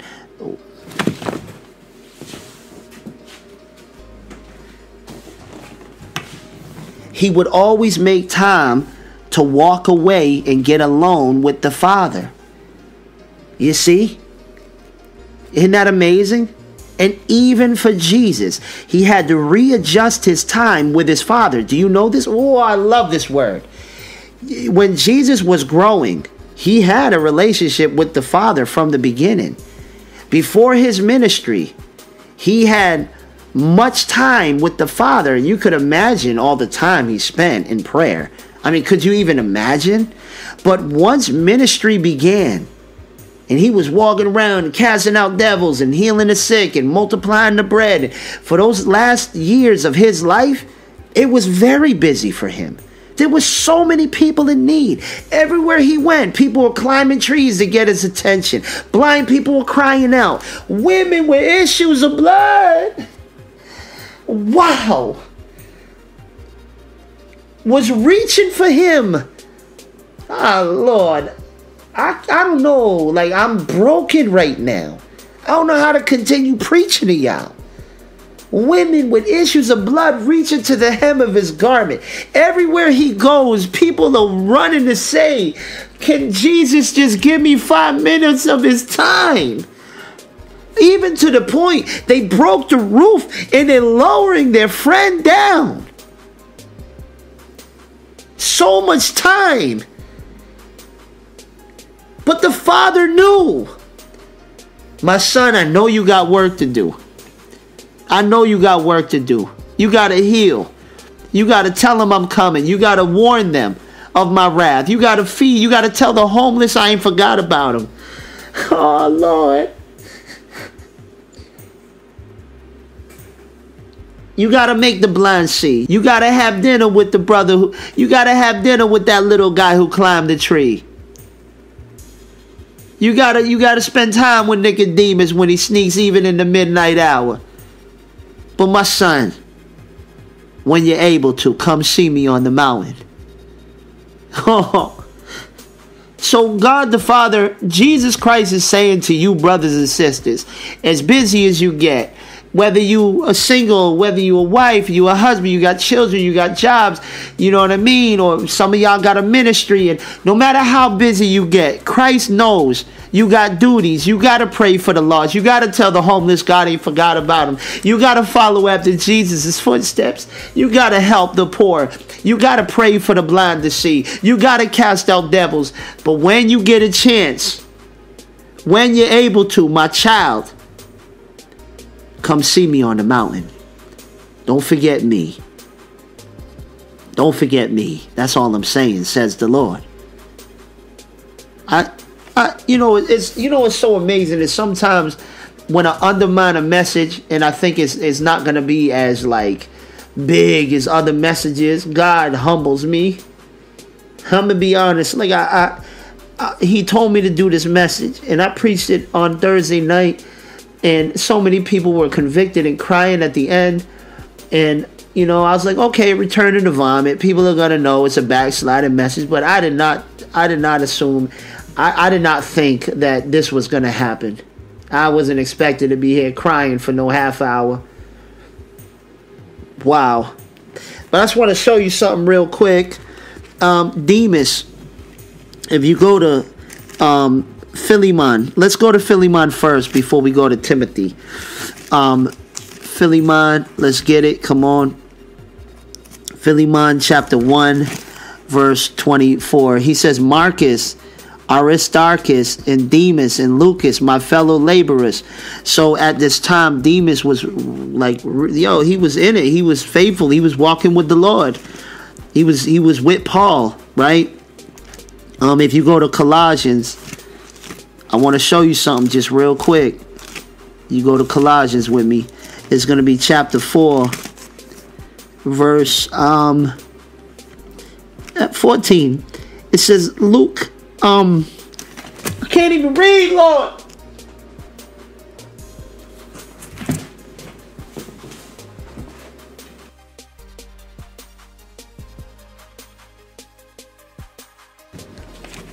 Just going to try this again. It says, Luke, the beloved physician, and Demas greet you. So at this time, Demas is rolling with Paul. You know what I'm saying? He's in the fight with him. But I want you to go now to 2 Timothy. 2 Timothy.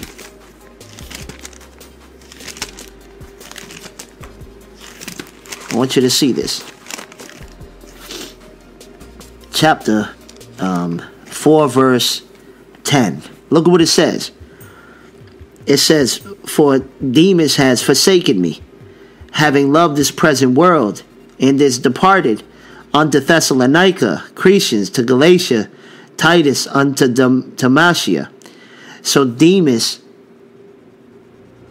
forsook and walked away from Paul. But in reality, because Paul is so selfless, what hurt Paul the most is that he walked away from the Lord. Although it hurt Paul that Demas walked away from him, Demas walked away from the Lord. And real ministries have people that walk away from them. And you can't be one of these people that just because other people walk away from a real ministry, you start questioning that ministry. And I got a message coming out right after this. Very heavy message. I might even preach it tonight if I'm able to. Just back to back. And it's called Will You Go Also? That's the name of it. Please watch that. Will You Go Also? But I just need you to see that Paul was hurt here. You could tell he wasn't writing that letter with vengefulness on his heart. He was hurt that Demas would walk away because he grew to love Demas. And he knew that Demas forsook God and that there must have been a gradual turning in Demas that he was hiding. He was slowly changing. He was becoming overworked and worn out. Whatever was going on in him, he was lacking and drying up inside, and he didn't tell anybody. And the problem with a lot of you brothers and sisters is you're so worried about your image. You care so much about what people think of you as a Christian that you will never tell anyone that you're slipping inside. You'll never tell anyone that you don't have the same fire. You want to put on a show and no, everything's great. Hallelujah. And do the yelling of the hallelujahs. But deep down inside, you are changing.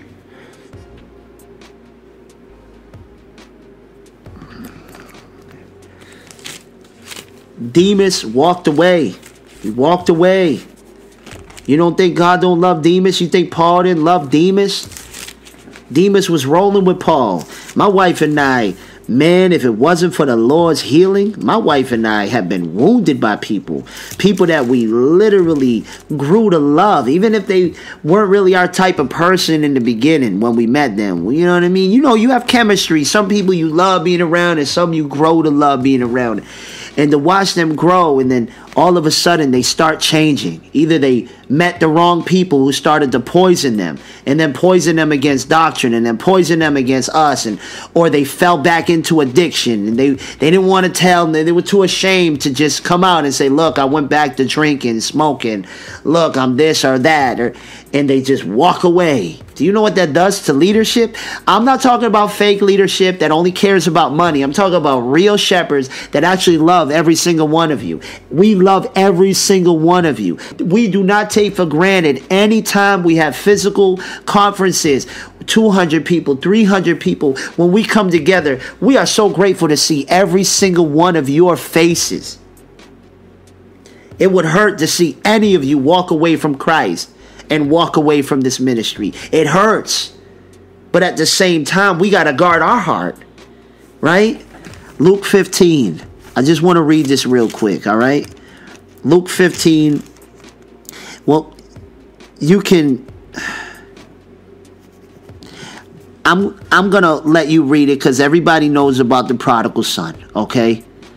But I'm going to paraphrase it just to save time because honestly, like I said, I thought this was going to be a simple message. Hour and 20 minutes, I'm done. I don't even know how long it's been. Okay, I appreciate you staying with me at the table. But the prodigal son is so amazing because, you know, he walked away from his father with his inheritance. He had selfishness. He had greed. It was about him. A lot of Christians right now, a lot of you struggle with that right now. It's truly about you. A lot of YouTubers that go out with the video camera and this and that, you can tell it's about them. And they tell you it's not, and they act like it's not, but their fruit shows otherwise. But this young brother, that he went out, he spent all of his money. He forgot about his house at back home. He forgot about his dad. He forgot about his father. He was blinded by the lights. And mad people wanted to be his friend. But when he ran out of everything, all those people walked away. They weren't real friends. And we've had people that have left this ministry and a year later come back broken, lost everything, and say, I was wrong.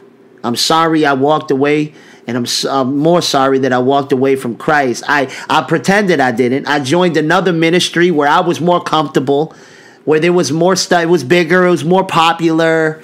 You know what I mean? The pastor laughed all the time. He never said anything convicting.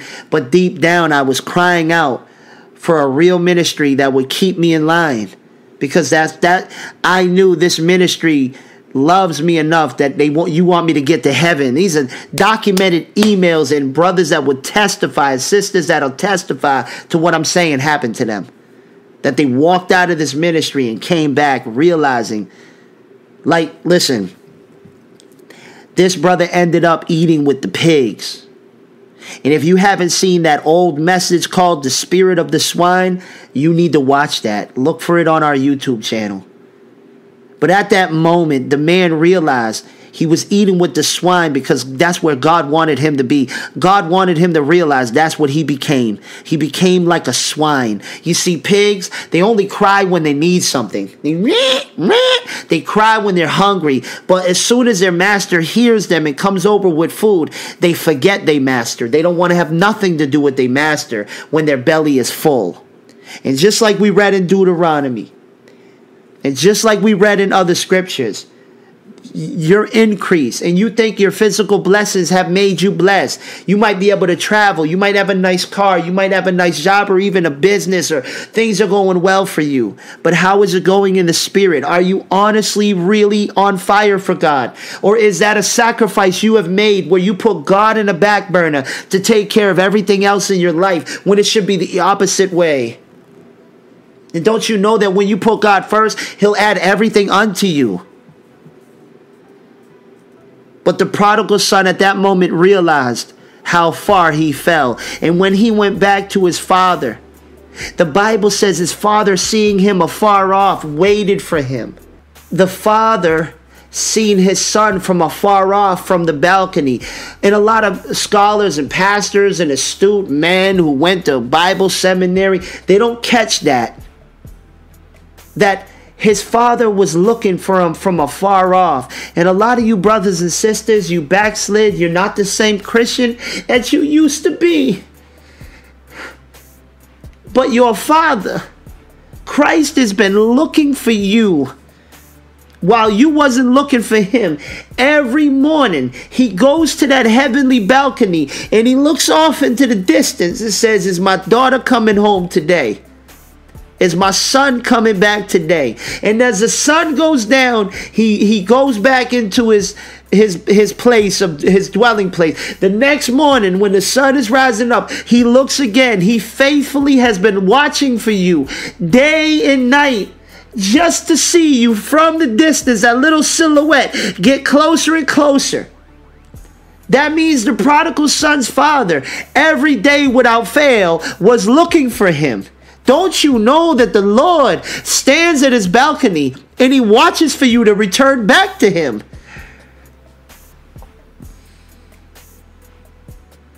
Wow. Wow. You can read Romans 12 on your own time. All right, we'll read it just real quick. Just trying to like balance it. I've given you enough scriptures on you know, what backsliding is, and you know what I'm saying?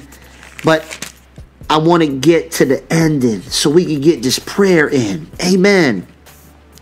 But Romans 12:2, it says, be not conformed to the world, but be you transformed by the renewing of your mind, that you may prove that what is good and acceptable and perfect in the perfect will of God. So the world will slowly try to change you. Sometimes the devil will send people into your life, and either they're straight up worldly or they're religious people that have worldly tendencies. And the most dangerous people are religious Christians who grew up in the church, and they learned how to become worldly Christians to the point where they didn't think it was a problem. You notice that? You notice that men and women that came off of drugs and alcoholism and street life and all, and they gave their life to the Lord at later on in life, maybe at 19, 20, 25, and 30 or whatever, they see lukewarm from a mile away because they weren't raised in lukewarmness. So it's bad to them. They're like, yo, what's wrong with this church? Like, all y'all are worldly. Y'all do the same dances as the world. Y'all watch mad worldly shows. You do stupid Fortnite dances together. You have all this worldliness, and you don't even see it because they're checking their own temperature. And when somebody from outside comes in, you know what happens to that man or a woman? They get ostracized. They get put out. They talk about them behind their back, like, who does she think she is? Try to tell all of us. And the crowd will be comfortable with the crowd. Let me say that again. The crowd is always comfortable with the crowd. That's why people will walk away from a real ministry and go into another ministry where they're comfortable in the crowd. Wow. Jeremiah 5. Come on, let's wrap this up. Jeremiah 5.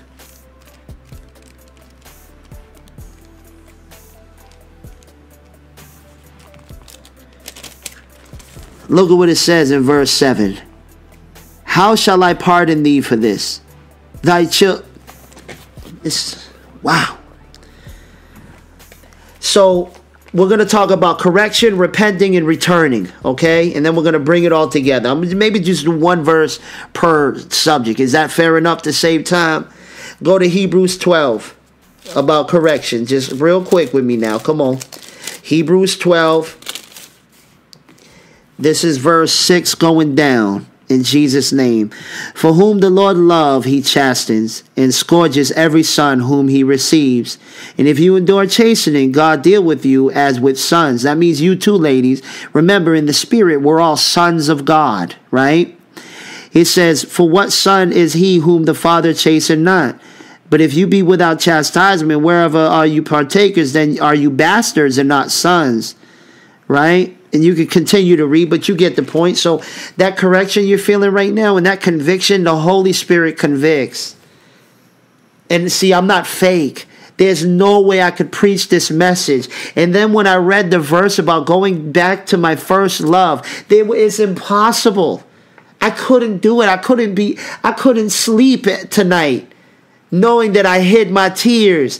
Because I know as much as I love the Lord, my wife loves the Lord. As much as we are on fire, it's not like our first love, just being real with you. And we love the Lord. And right now, we want to make sure we manage time for our children, with one another, and with all of you. We love your emails. We love y'all text messages to the ministry phone, the letters you write us, the comments you leave in the YouTube section, others that work hard and help where they can. And we got so many others that want to help with the load. They want to help. You know, Moses had 70 men, and don't think I'm comparing myself to that mighty man Moses. He's far greater than me. But it doesn't mean that I don't need help. Because we want to manage time so my wife and I can have more time in the presence of God. Because if we have more time in the presence of God, you wait, you're going to get greater revelations than you get now. When we get together for conferences, way more deliverance is going to happen. Way more miracles are going to happen because we're going off to the mountain. You see, it's all about balancing out. And I just thank God because, you know, there's two different types.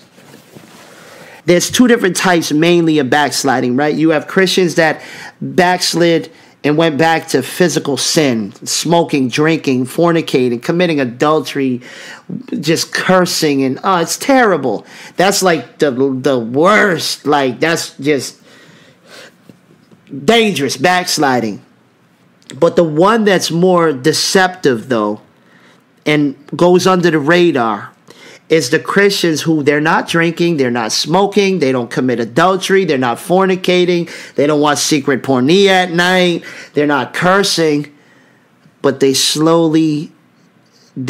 not praying as much as they used to. Their reading has slowed down. They don't fast as often as they used to. And that backsliding is another level of backsliding. Do you understand? And a lot of you are victim of that one. So, who the Lord loves, he corrects. Amen. Repenting. Jeremiah 15, just real quick. But the big one, we're going to read two for this one. Because the one that I love, I can't skip over. It's so powerful. But Jeremiah 15, I want you to see verse 19 going down. It said, therefore, thus saith the Lord, if you return, then will I bring thee again, and thou shalt stand before me. And if you take forth the precious from the vial, and you shall be as my mouth, let them return unto thee, but return not thou unto them. Wow. You see what the Lord is saying. And I speak this on all people around the world. And of course, I speak this to the United States of America.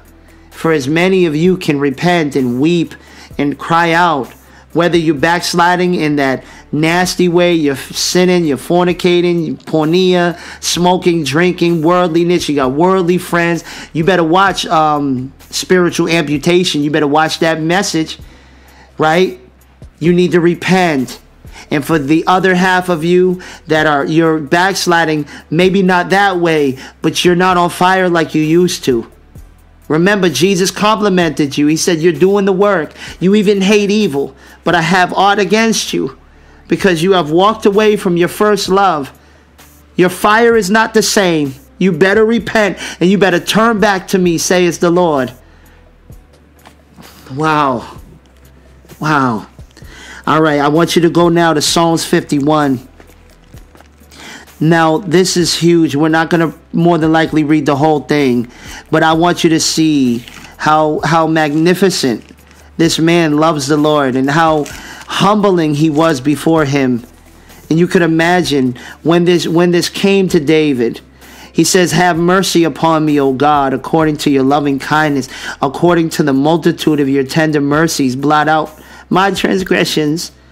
Wash me thoroughly from my iniquity and cleanse me from my sin. You know, and all right, yep, my eyes are watering again, but you got to understand that I don't do this there's a certain season where I just can't help it. And I'm thinking about David. I'm thinking about where was he when this happened? When he wrote this Psalms, was this when the prophet came to him and said, thou art the man? Remember that? Remember after he done impregnated Bathsheba, he killed Uriah, and the prophet came to David and said, O king, I got to talk to you. There is a man. I'm paraphrasing it. He said, there is a man who has everything he could ever ask for. And he's seen a lamb that was owned by another man.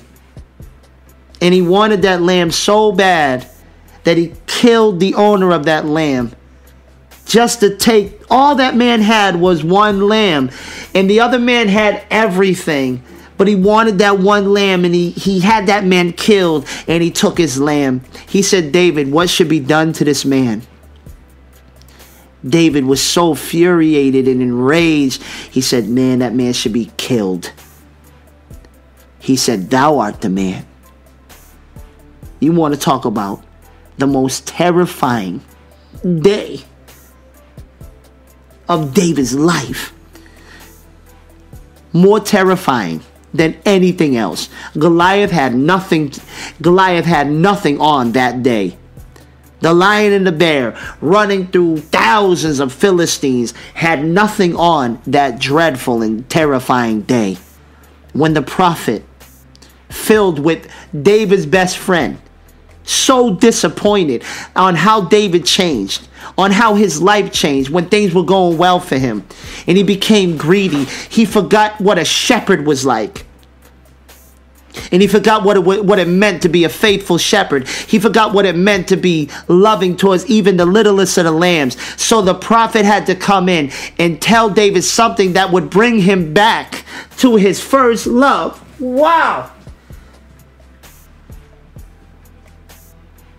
So he used a lamb as an example to talk about how David killed Uriah and took his one possession, took his wife from him. What have you killed to desire something? Maybe not a human being, but what have you killed in your life that had a connection with Christ to get something else? Have you killed your fellowship with God to get a better job?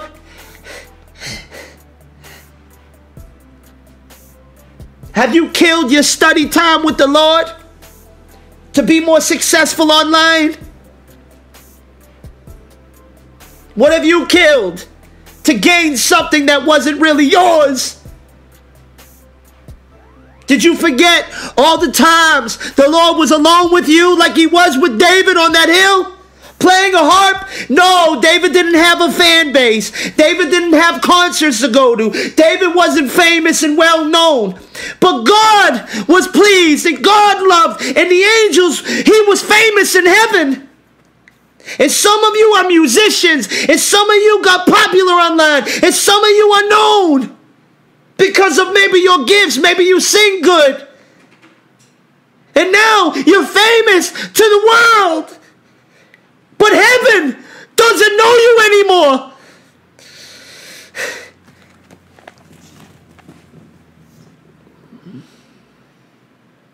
First John. No. Let's finish this.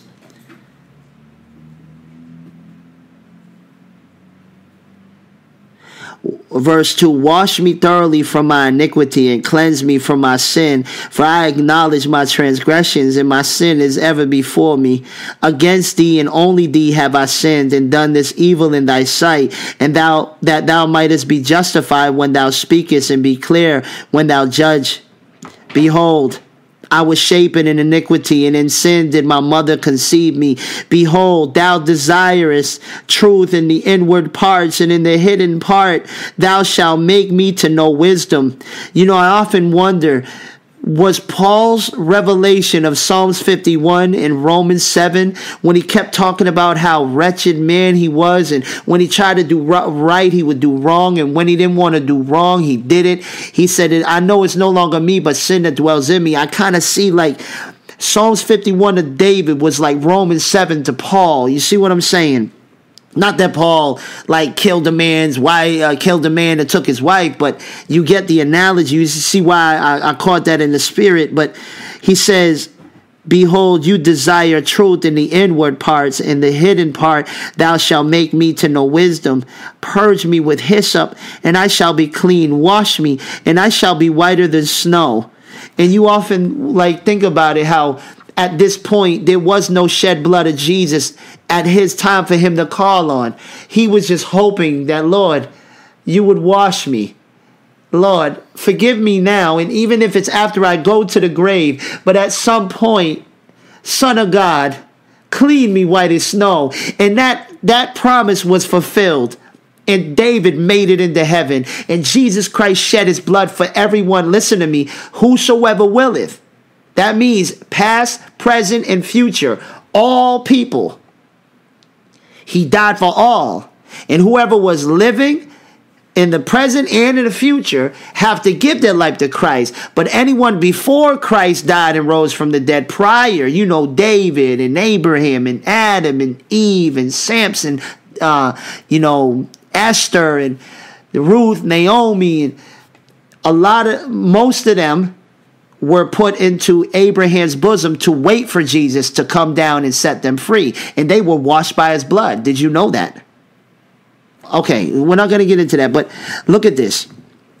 It says, make me to hear joy and gladness, that the bones which thou hast broken may rejoice. Hide your face from my sins and blot out all my iniquities.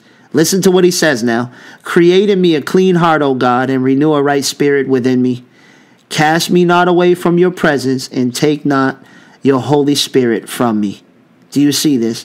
Now, I'm going to stop there, but you obviously read the rest on your own time. But all he cared about, he didn't say, don't take the kingdom from me. He didn't say, don't take all my wives from me. He didn't say, don't take my wealth from me. He said, don't take your Holy Spirit from me. You see how important that is? Do you see the lesson in that?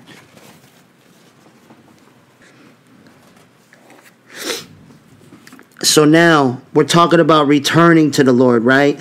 I want you to read Proverbs 16 on your own time. I want you to read Hosea 14:4 on your own time. I mean, all through Jeremiah. Jeremiah 9:62, Jeremiah 24:7, Jeremiah 3:22. I want us to go to Jeremiah though. Just real quick, Jeremiah 3:22. Now, I appreciate y'all sticking around, okay? It says, return, you backsliding children, and I will heal your backslidings. Behold, we come unto thee, for thou art the Lord our God. He's saying, if you would just come back, I will heal you. You see, the devil wants to lie to a lot of you and make it seem like you done gone too far, you done sinned too much, and God don't have time for you. You better cast down those lies and go running back to Jesus. You better go running back to Jesus, like the prodigal son. Whether you man or woman, go running back to him. He wants to heal you.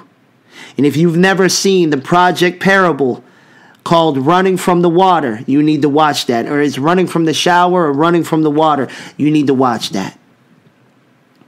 Okay? But you need to run to him. You need to go back to him. Right? I want you to go now, write down 2 Chronicles 7:14, but we're going to go to Isaiah 57. Okay, Isaiah 57. Isaiah 57. I want you to see this now in verse 17. For I will not contend forever, neither will I be always wroth. For the spirit should fail before me, and the souls which I have made. For the iniquity of his covetousness was I wroth, and smote him. I hid me in wrath, and he went on frowardly in the way of his heart. I have seen his ways, and will heal him. I will lead him also, and restore comforts unto him, and to his mourners. You see this?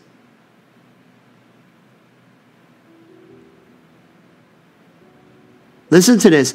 I create the fruit of the lips. Peace, peace to him that is far off, and to him that is near, saith the Lord. I will heal him. In the spirit, what that means is some that are starting to backslide now, and even though they're falling away from the Lord, they're still close to him. He's still able to convict them. He's still able to talk to them in their dream. He's still able to tell them, why are you watching that movie? You were never like that, my child. Why are you listening to that? Why are you changing around certain people on your job? Why are you changing on me? They're not too far from him. Listen to what it says now. We just read it now. It says, I'm going to read it again. 19, I create the fruit of the lips. Peace, peace to him that is afar off, and to him that is near. So those that are near are people that are slipping away, but he can still convict them. But he's also calling you that are far off. Some of you have been backsliding for a long time to the point where you're too ashamed to go back to God. He's telling you, you that are far off, come back to me. I don't care if it's been years. Come back to me. Remember, the first shall be last and the last shall be first. Some of you he's snatching out of the fire. Run to him. I plead with your soul. I'm telling you, go back to him while you can. If you don't go back to him now, you're going to take the mark of the beast. Go back to him. Put those wicked things down. Go off to the mountain. Get away from the crowds. Take time to get alone with the Lord. Go back to him. In Jesus Christ's name. Now, we're going to bring it all together now. We're going to bring it all together with a few more scriptures. And then we're going to pray. I want you to go to Proverbs 26. I want you to see this now. It says here in verse 11, as a dog returns to his vomit, so does a fool return to his folly. You see this? As a fool. Listen to this. As a dog returns to his vomit, so does a fool returns to his folly. Now imagine this. Okay, go to 2 Peter. Just let's go there first because we got to confirm it with the New Testament. Go to 2 Peter. Okay, we're going to go to chapter 2, verse 22. Look at what it says. But it has happened unto them according to the true proverb. Nah, we can't do it yet. We got to read a little bit more. Wow. Okay, do you make a promise? Can you please read the whole chapter 2, please? Okay, because you got to read, I mean, at least from verse 11 going down. He talks about people that are just falling into sin and they're like wells without water. Make that commitment, okay, that you're going to read it. But when you get to verse 22, that's where I'm at. Listen to what it says. It says, but it happened unto them according to the true proverb. Now he's referring to the proverb we just read, right? The dog is returned to his own vomit again, and the sow that was washed to her wallowing in the mire. So this dog, obviously he's talking about a pig too, but let's just stick to the dog now. He's saying, as the dog returns to his vomit, so does a fool go back to his evil ways. And I want you to take a moment now and think, how do you think God feels when he has to watch you do that? Have you ever seen how disgusting it is when a dog vomits and then eats it back up? Now I told you, remember I told you I was going to play a video, a small compilation. And don't try to get out of the spirit and be like, why are you being gross, Brother Wally? You don't have to do that. No, I had to. Because if God has no choice but to watch you eat your own vomit, I want you to actually watch a small compilation of how disgusting it is for dogs to eat their own vomit. Don't fast forward it. You need to watch it So that way, before you go back to your vomit, you're going to realize what you're making God watch. Okay? So please watch this. If I had to watch it, are you better than me? Ain't we all in this together? Check this out. I'm going to be right back. Lord, when I try to do what's right, and at times I seem to fall, and when I'm on my knees and I'm feeling weak and I cry, you hear my call. Lord, I wanna walk with you. Tell me, why am I so ashamed? All these distractions, I'm praying and reading like I used to. Something changed. Oh my Lord, oh my God, I wanna pick up my cross and follow, but at times it feels so hard. Lord, I feel my flesh fighting, so you know I had to pray. You said whoever comes to you, you will never cast away.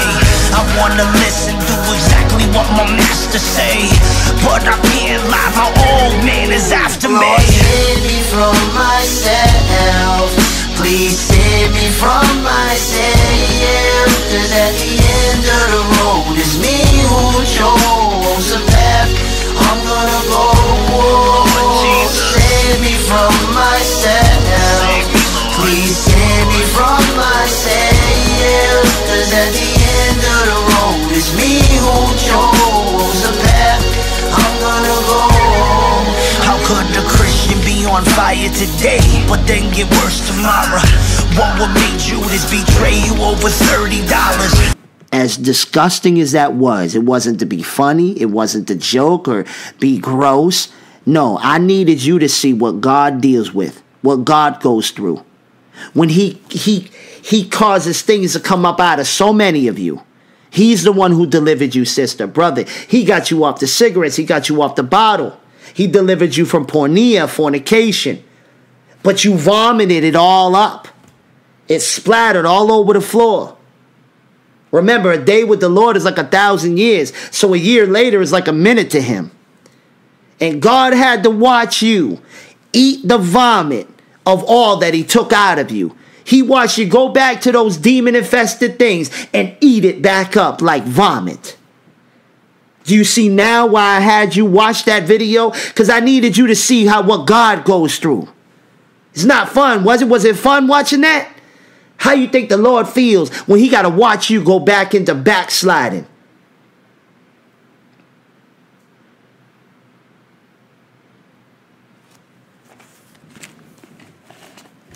Jonah chapter 2. Let's bring all this together.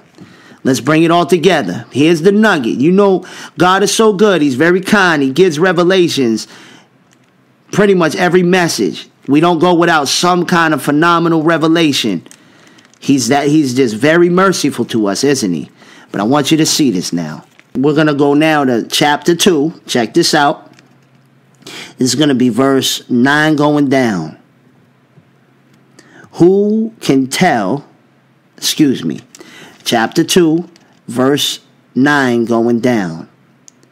But I will sacrifice unto thee with the voice of thanksgiving. I will pay that I have vowed. I will pay that I have vowed. Salvation is of the Lord. Now listen to this. And the Lord spoke unto the fish, and it what? Vomited out Jonah upon the dry land. Now you got to remember, at this moment, Jonah finally died. In other words, he was utterly broken. There's a deeper mystery to that. We're not going to get into that. But he finally realized he had to humble himself and do the will of God and to live for Christ and to be dead to self. And at that moment, God said, okay, Jonah, you're going to live for me now. Stop running from my will. Stop backsliding. Stop turning away from me. You get it? You think it's a coincidence that the fish vomited Jonah out? Didn't we just read, as a dog returns to his vomit, so does a fool go back to his foolishness? God was letting us know that's the nugget, right?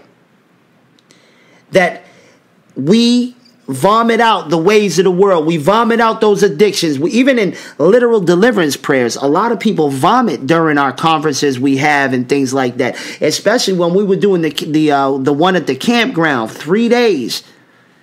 Vomit all over the place. Had to wipe it up, foam, but there's a spiritual vomit where people vomit up their addictions. They vomit up that bitterness they had towards their ex. They vomit up that unforgiveness towards their molesting uncle. They vomit up pride. They vomit up pornea. They vomit up, right? And God is saying, children, know that when Jonah finally realized he was backsliding and running from me, and he humbled himself and repented, and he died to self, it was at that moment I made that thing vomit him up. Some of you have been devoured by the adversary that roams around like a roaring lion, seeking whom he may devour. Your whole life has been in shambles. You know, your connection with God ain't the same. Your prayer life ain't the same. Your reading ain't the same. Your marriage ain't the same.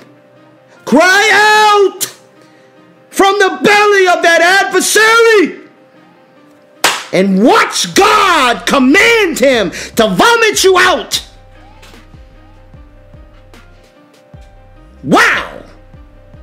Satan can't hold you. All you got to do is cry out to the Son of God. There's no deep, deep place God won't hear you. There's no far place God's right hand can't reach you. I don't care how far you think you have fallen. As long as you got that conviction, it's a sign that the Holy Spirit is calling you to cry to the Son of God.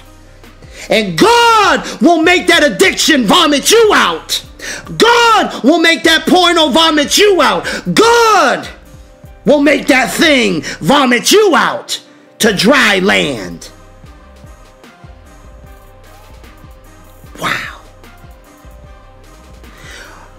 One more before we pray. Revelation chapter 3. Wow. It's like I don't want to do the walk away today, but I don't know, y'all. Revelation chapter 3. I want you to see this now. Verse 13 going down. He that hath an ear, let him hear what the Spirit saith unto the churches.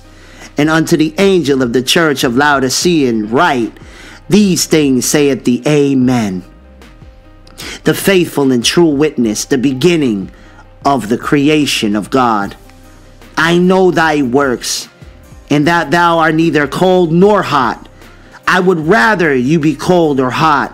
So then, because you are lukewarm and neither cold or hot, I will spew thee out of my mouth. And you have to realize in that language, in the Greek, there's even translations that say, I will vomit you out of my mouth. I will spew you. I will spit you. Right?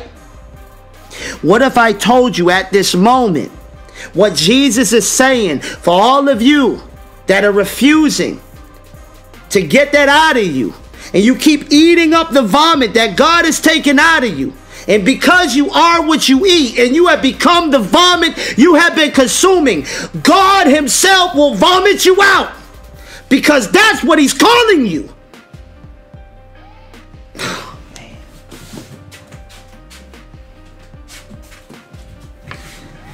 Some of you want to play in the vomit. You want to roll around in the vomit like a pig. You want to eat the very same things. He done delivered you from that addiction. You go back. He delivered that person you were fornicating with. You text them. Come on. You keep playing with that vomit, and out of his mouth you will be vomited out.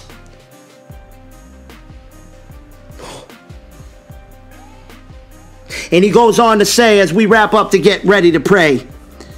As we get ready to pray. Wow.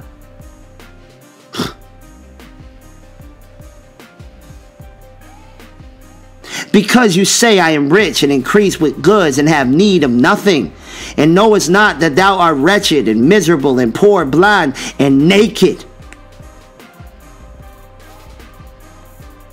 Do you think it's a coincidence that this is Genesis? You think it's coincidence? This is Revelation chapter 3. In Genesis chapter 3, Adam and Eve had everything, but in one day they became wretched, pitiful, poor, blind, and naked. They realized they were naked. They were blinded to what happened. They became poor. They were kicked out of the garden. This is the same parallel. Look at this. I counsel thee to buy of me gold tried in the fire, that thou mayest be rich in white raiment, that thou mayest be clothed, and have that shame of thy nakedness do not appear, and anoint your eyes with eye salve, that thou mayest see.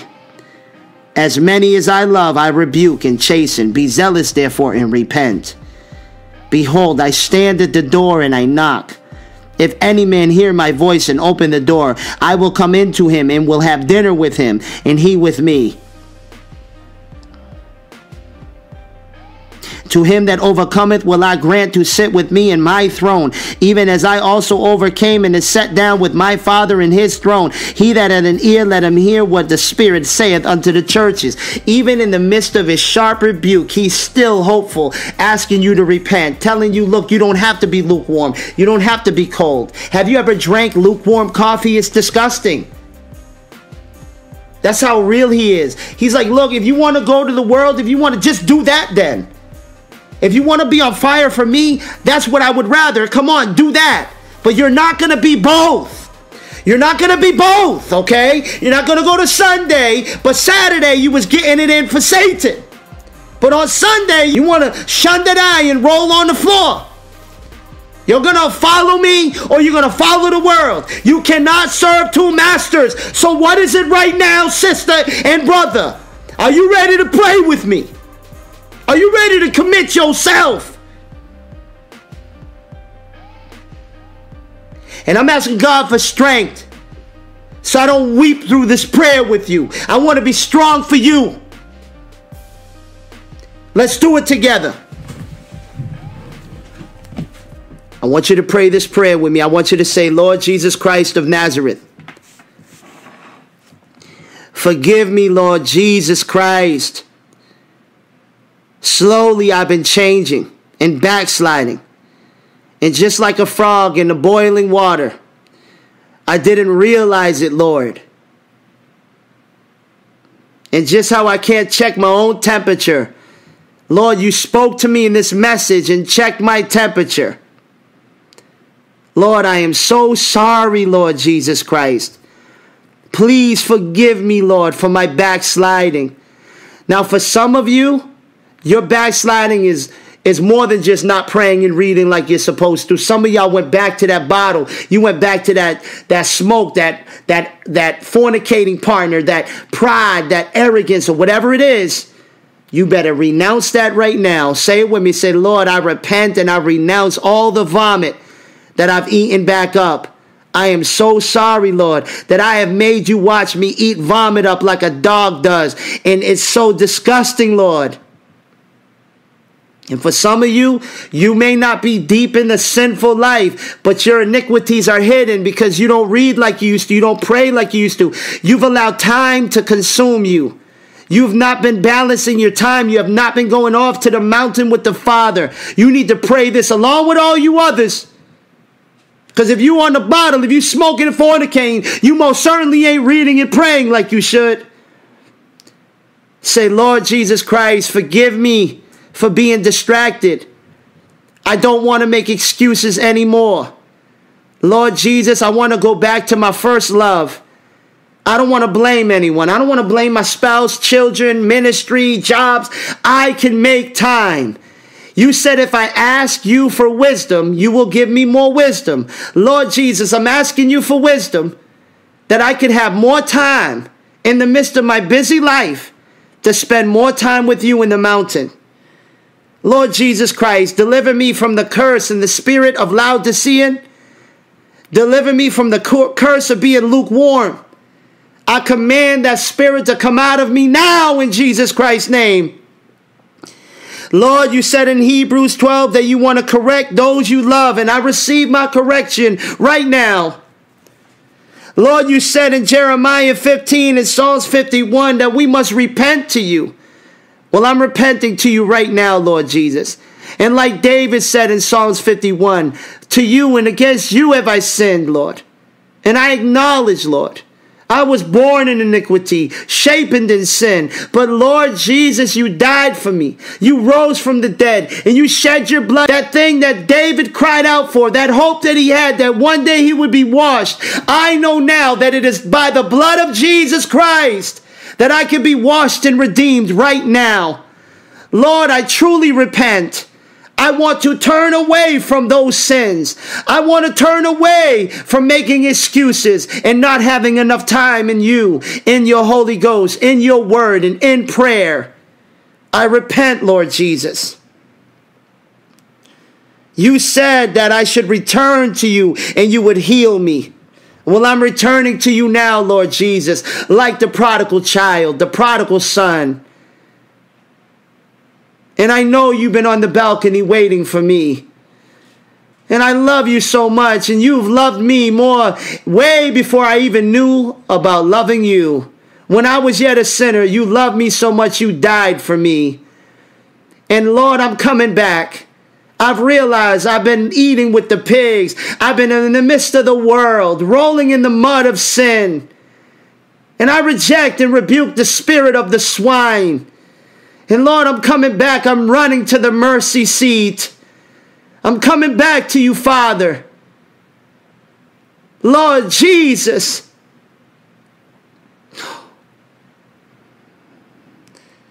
I'm examining myself.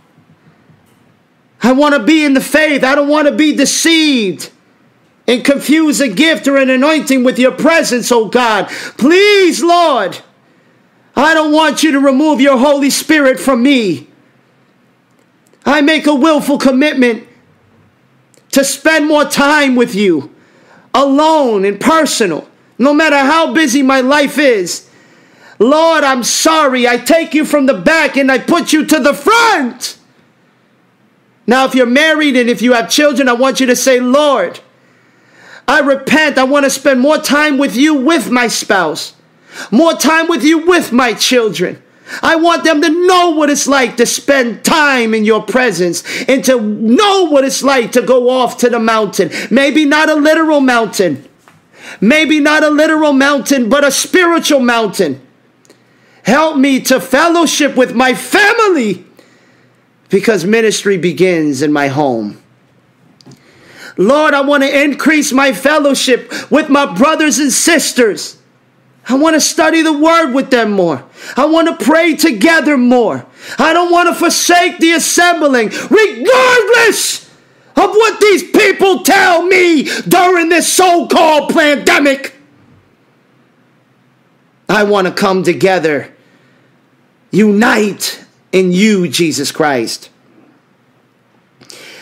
Lord, don't let the spirit of demons take me. I don't want to forsake any leader like he did Paul. I don't want to walk away from your servants that labor for me for your glory. They serve me. They pray for me. They teach me.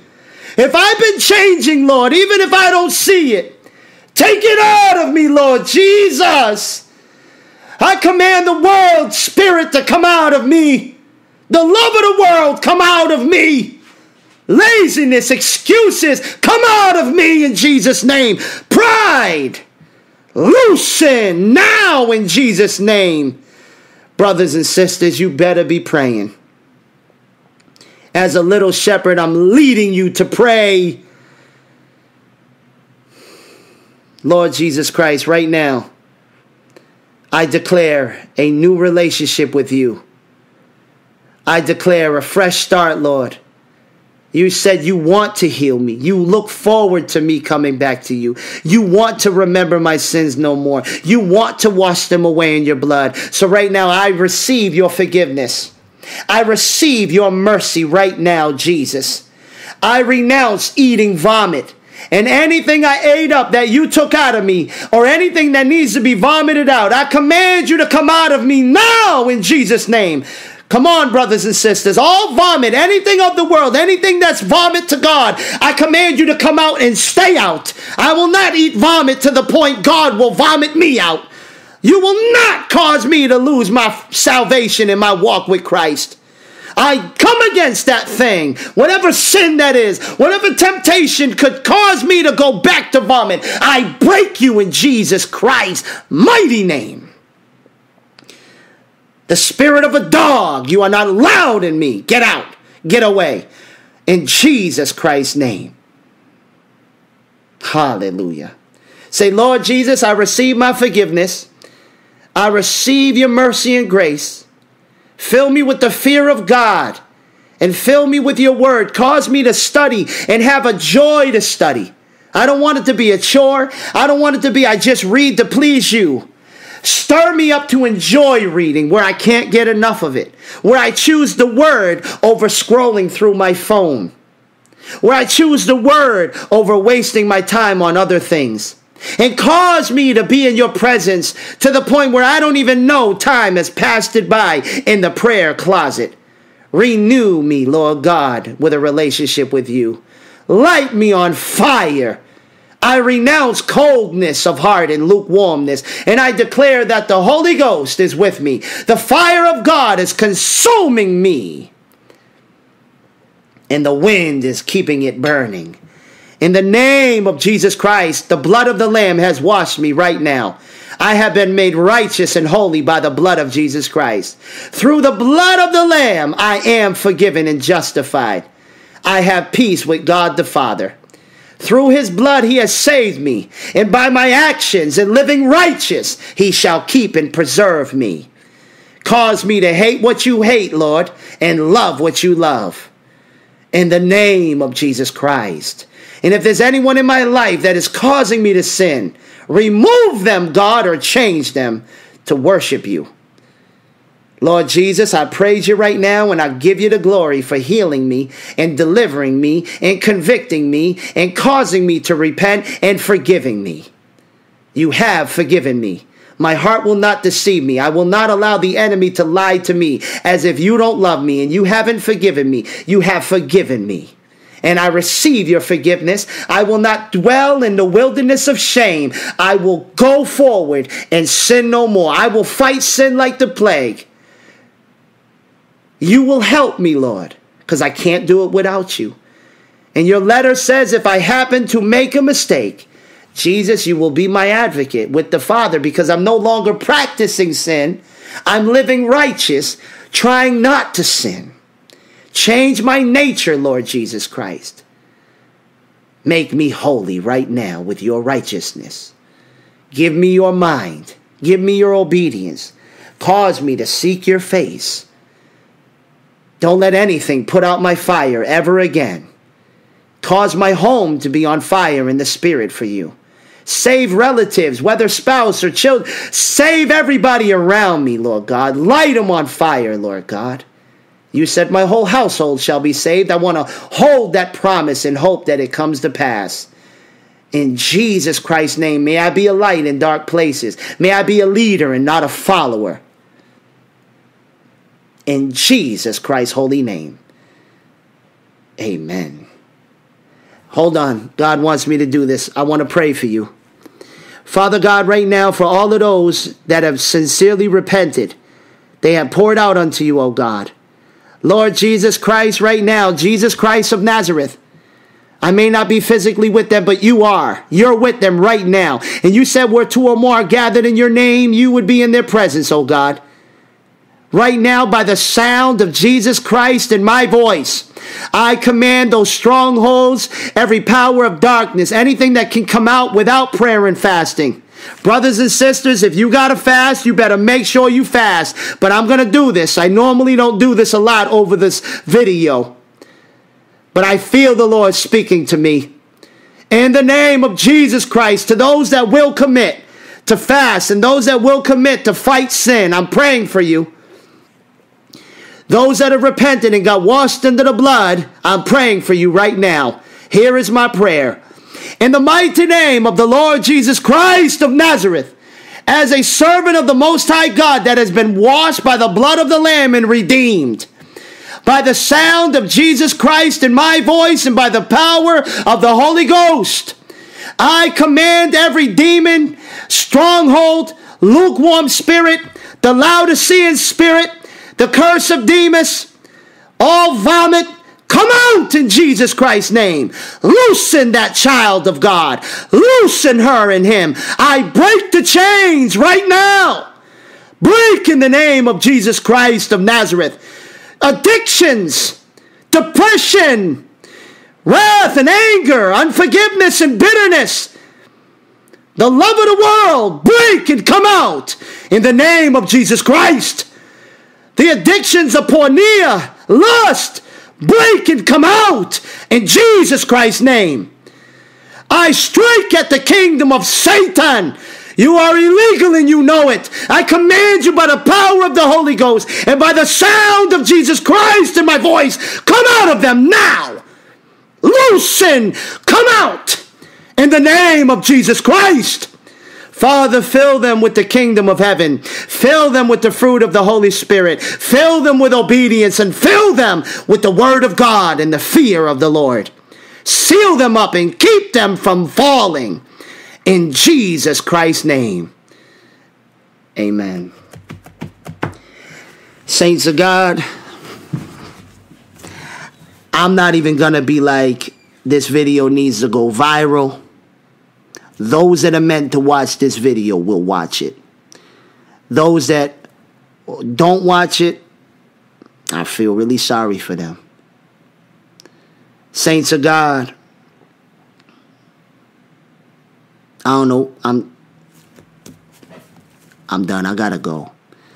We love y'all so much. We appreciate your prayers, your support, and above everything, picking up your cross and following after Christ along our side as we fight the powers of darkness and bring the gospel to the four ends of the earth. We love y'all so much. Thank you for staying with me at the dinner table. Until next time, pray for us as we pray for you. Your prayers are so important right now. And in Jesus Christ's name, this word has blessed me tremendously. We love y'all. Bless.